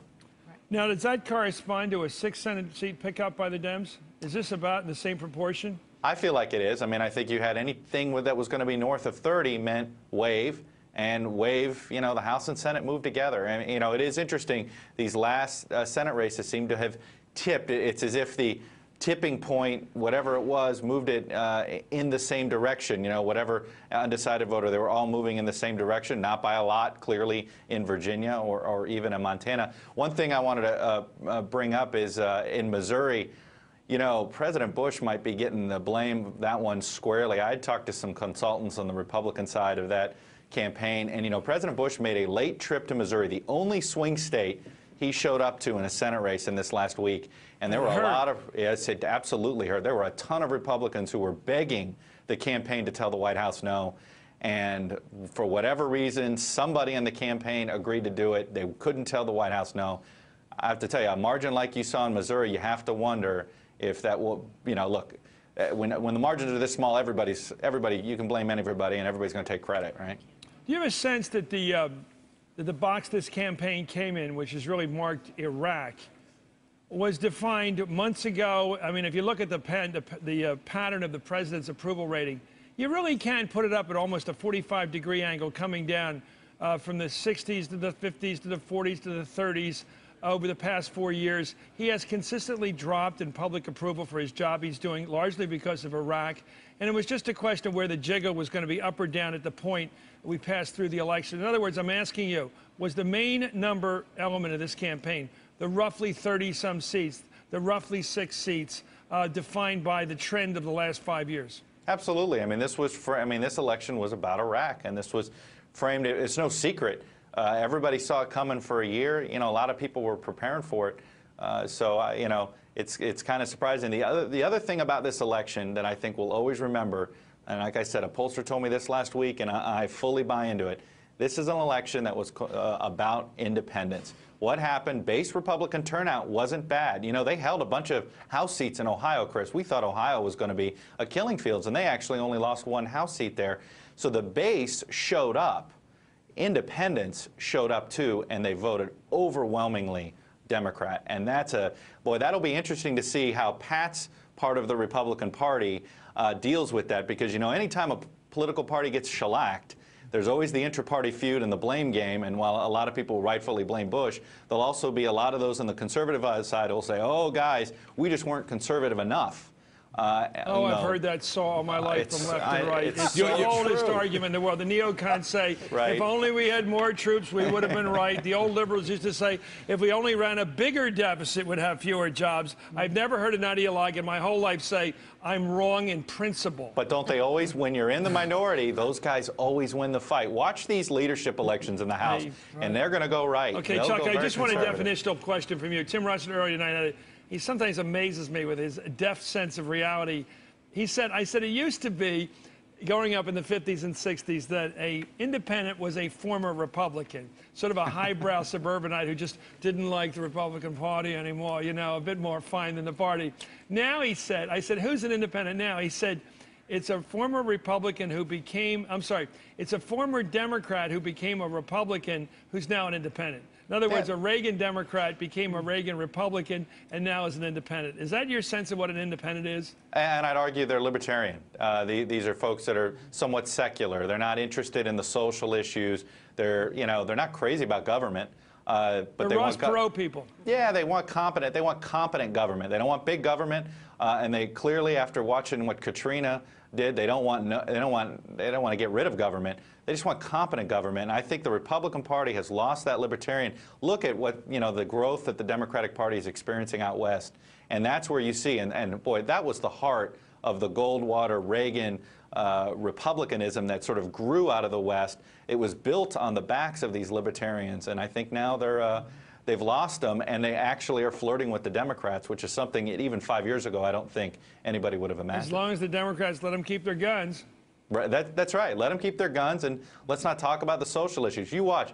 This Congress won't have an abortion bill. I really believe that Nancy Pelosi and Harry Reid won't introduce some sort of abortion bill or something like that, where a Democratic Congress of 12 years ago, all they would have voted on is gun control and abortion. By the way, they don't call it abortion. They call it choice. Choice. My apologies. Okay, I know. I'm going to get lectured at. That's what they call it. Thank you very much, Chuck Todd, my guru. He's been right all this campaign. Do you have any thoughts on that, John Harwood? It seems like Chuck Todd has done this thing really well. I mean, he's understood it was going to be of a large dimension. It wouldn't be a middle grade thing. It would be all or nothing. And he was really saying it was going to be all.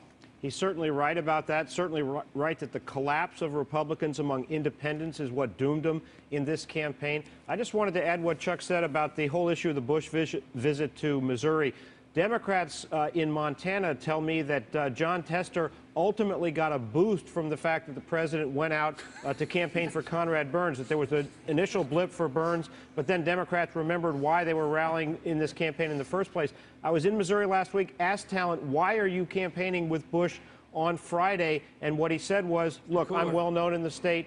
He's not going to bleed over onto me. What he's going to do is bring his megaphone and help me get my message out. Maybe it didn't work out that way. Who was that guy in the movies about Vegas? William H. Macy played the cooler. He would come over and stand next to somebody that was gambling and they'd automatically lose. And they paid him, the casino joints, the gambling joints paid this guy to walk around and have everybody lose he stood next to. Could that be the president, Pat Buchanan? Well, it's the cooler. Look, defeat, or Typhoid Mary, if you prefer that metaphor. Defeat is an orphan, you know, and clearly now everybody's piling on the president of the United States, but a transfer of a few votes, and they could have won these 3 seats. I will say this. This morning I ran into... But it's a pattern. They all look like they're going the same direction. But I ran into Carville and Novak. Let me say this. Carville this morning was dead on. He said, I think it's going to be 37 because he did this 50 congressional seats. Novak was dead on this issue. But Novak was wrong. He said 19. He said 19 and 2 in the Senate. Right. And of course, he'd been out there to these various places. And he was saying that Conrad Burns was going to win and all this stuff. That's exactly right. But look, because all Bob cares about is the tax rate issue. No, that's all he ever cares about. It's not that. He's a good reporter. The thing was, the wave was slightly higher, and it went over there and sent these 3 or 4 seats right over into the Democratic Congress. I think you all are underestimating something, though, and this gets to where Chuck was talking about in terms of the numbers. For months now, this campaign has been shifting towards the Democrats. But this time, the Republicans thought that they were going to be saved by their superior ground operation. That ground operation that helped them in 2004, that pulled it out even though polls were showing the country breaking for Kerry, that ground operation in key states took it all the way for the president. The Democrats matched the Republicans this time, almost dollar for dollar in key states. And we cannot underestimate that strategy. In a wave, you can't have it both ways. If it's a wave election, the ground game does not really become the determinative factor. Ground games get you 2 to 3 points on the margins, but they are not. What kind of a ground game did Heath Shore have? Multiple numbers of these. Did he throw or did he go to the rush? He had a better one than he did. He had a better one than he did when he was running, when he was quarterbacking for the I'm sorry, in Missouri? In Missouri? North Carolina. No, I'm saying there were individual races where celebrity or other things didn't matter. But you look at Missouri, you look at Ohio, you look at Virginia, where there was no ground game for Allen and where the Democrats have been spending millions since we took back the governor's seat 2 years ago.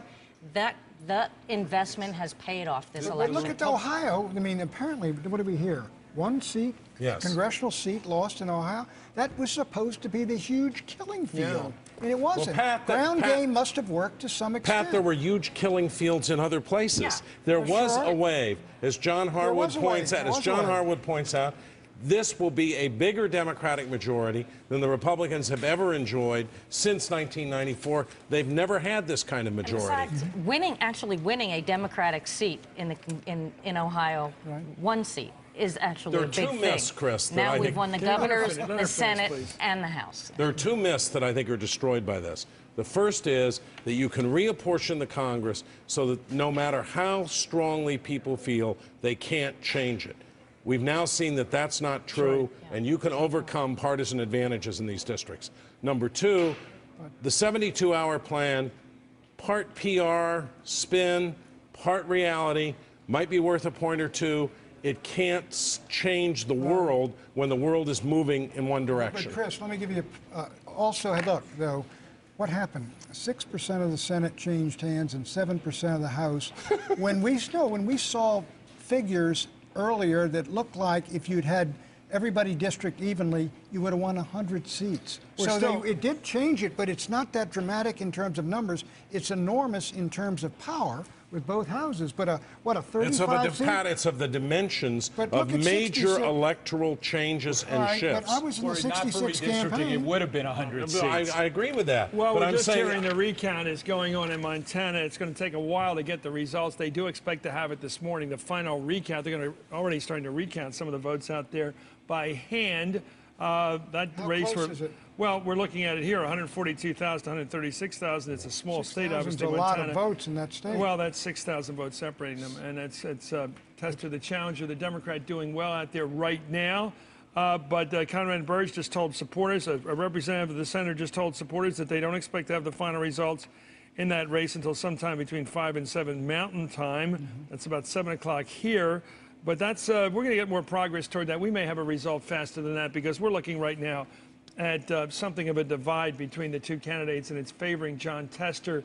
Of course, we've learned so much in the last few hours. Virginia looks, at least we've got Jim Webb claiming victory there, somewhat out of order because the other guy has not conceded. But we're going to have something of a decision made by, it looks like, are we all agreeing that the George Allen campaign will have to decide whether it's worth contesting it and litigating this or just accepting the result and taking the loss. And, of course, Missouri has been decided. We've got that guy, John, we've got to talk to Jim Talent. There's a class act. No reason for him to lose except the tsunami. He lost against the wave. It just went down. Well, there was one reason for him to lose. What? He was a down-the-line supporter of the president on Which Iraq. normally and he got in pushed, Missouri would have been fine. And he got pushed. He got pushed to oppose stem cell research, which I think hurt him badly in the race. Have you no shame? Give the guy a break. He just lost. He didn't do anything wrong. He didn't do anything weird like Santorum has done over the years, right? Listen, I think he did a lot of the same weird things Santorum like did. What? Down the line for the president on Iraq.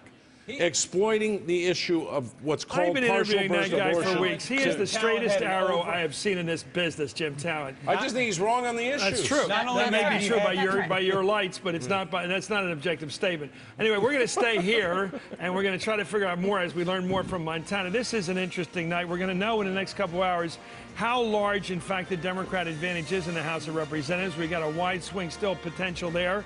But it looks like they've definitely got the 218. They need to run the place. It's a question of how well will they get what the inimitable Tom DeLay calls a lame duck majority that he can already croak, which seems to be his goal on the sidelines, or will they have an impregnable majority they can rule from? And will they, in fact, end up this Wednesday morning, we're already in, as the leaders of both houses of Congress, in fact, they'll leave Dick Cheney just to sit up there with nothing to do because he won't be able to break ties because there won't be any ties, Mr. Vice President. You'll be much more time for hunting, sir, after this. We'll be right back with our panel.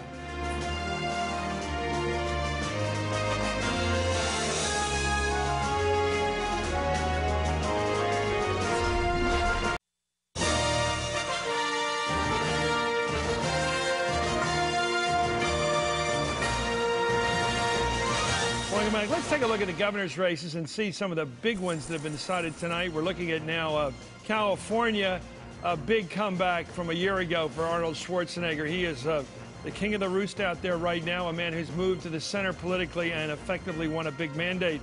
Eliot Spitzer, perhaps the next Teddy Roosevelt, this time coming out of the Democratic Party, a real trust buster, reformer, loves to go to court, go to battle, taking on business. It'll be interesting to watch how aggressive he gets once he's in that chair. Marty O'Malley, he doesn't like we call him Marty. He says, nobody calls me Marty except you. Martin O'Malley, the mayor of Baltimore, now the governor of Maryland, taking on Ehrlich, the incumbent who was very popular. Ehrlich had a plus 50 performance rating from the public. Another example of a guy like Jim Talent, popular but lost. Governor Ted Strickland won the governor's race against Ken Blackwell, a friend of Bob Schrump's. Blackwell was, of course, just like Catherine Harris was in Florida, the recount person in the last election for president, and took a lot of heat from the liberals and the Democrats and the critics for a race that wasn't quite clear how it was run. That's Ted Strickland in Ohio.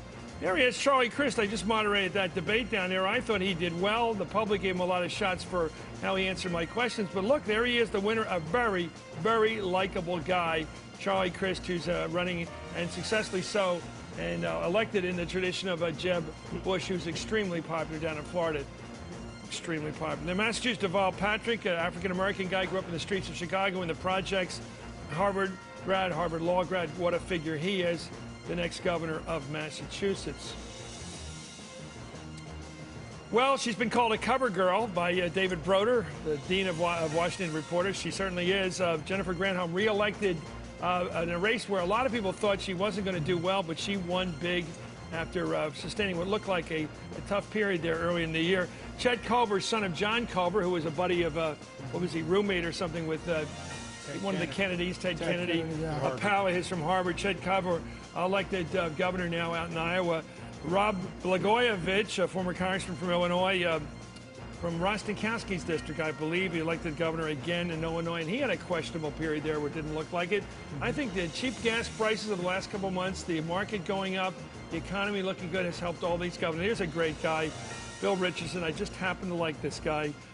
Governor of New Mexico, ran a lot of really funny ads about being a cowpoke. May well be a vice president or a presidential candidate. We're looking right now. There's the governors, Democratic governors, now 28 of them. There were, yesterday, in fact, still are 28 Republicans. But when come January, there'll be 28 governors as opposed to 22 Republicans. I wonder, John Harwood, what do you make of this? What do you make of that? The fact that we now have a preponderance of Democratic governors, especially now in the East, in New York, etc. What do you make of this? Michigan, Chicago, Illinois, rather. A lot of big states now ruled by Democrats. Partly it's the nature of the year. Partly it's the seats that came up in blue states. Look in particular what happened in Maryland. Ken Mehlman, the Republican chairman, had high hopes of holding that seat with Bob Ehrlich. Didn't work out that way. There simply was too much of an undertow taking him down. But you've still, of course, got Republicans running the three biggest states in the country, Florida, Texas, and California. There you have it. In Maryland, the governor defeated on the issue of Iraq. What an irony that is. A questionable decision, but clearly he was part of that undertow, as you put it. People don't like this war. They're mad at the president who started it, mad at the president who's defended it.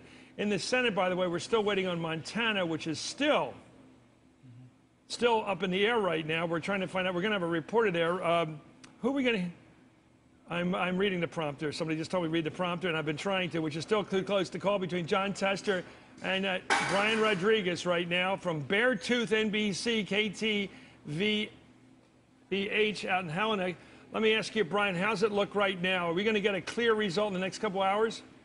Well, they're saying that they're going to be looking at about 5 o'clock to 7 o'clock here in the Mountain Time. So right now we see that there are about 5 counties that are left to be counted: Cascade, Flathead, Silver Bowl, Gallatin, and Yellowstone. Yellowstone is recounting because they say that they had malfunctioning with their equipment, with their machines, not because of the questioning of the votes, but what the Yellowstone campaign or Yellowstone officials have told the Tester campaign is that the votes shouldn't change. So they're expecting to keep Yellowstone, which means that they are confident, they say, for taking this race.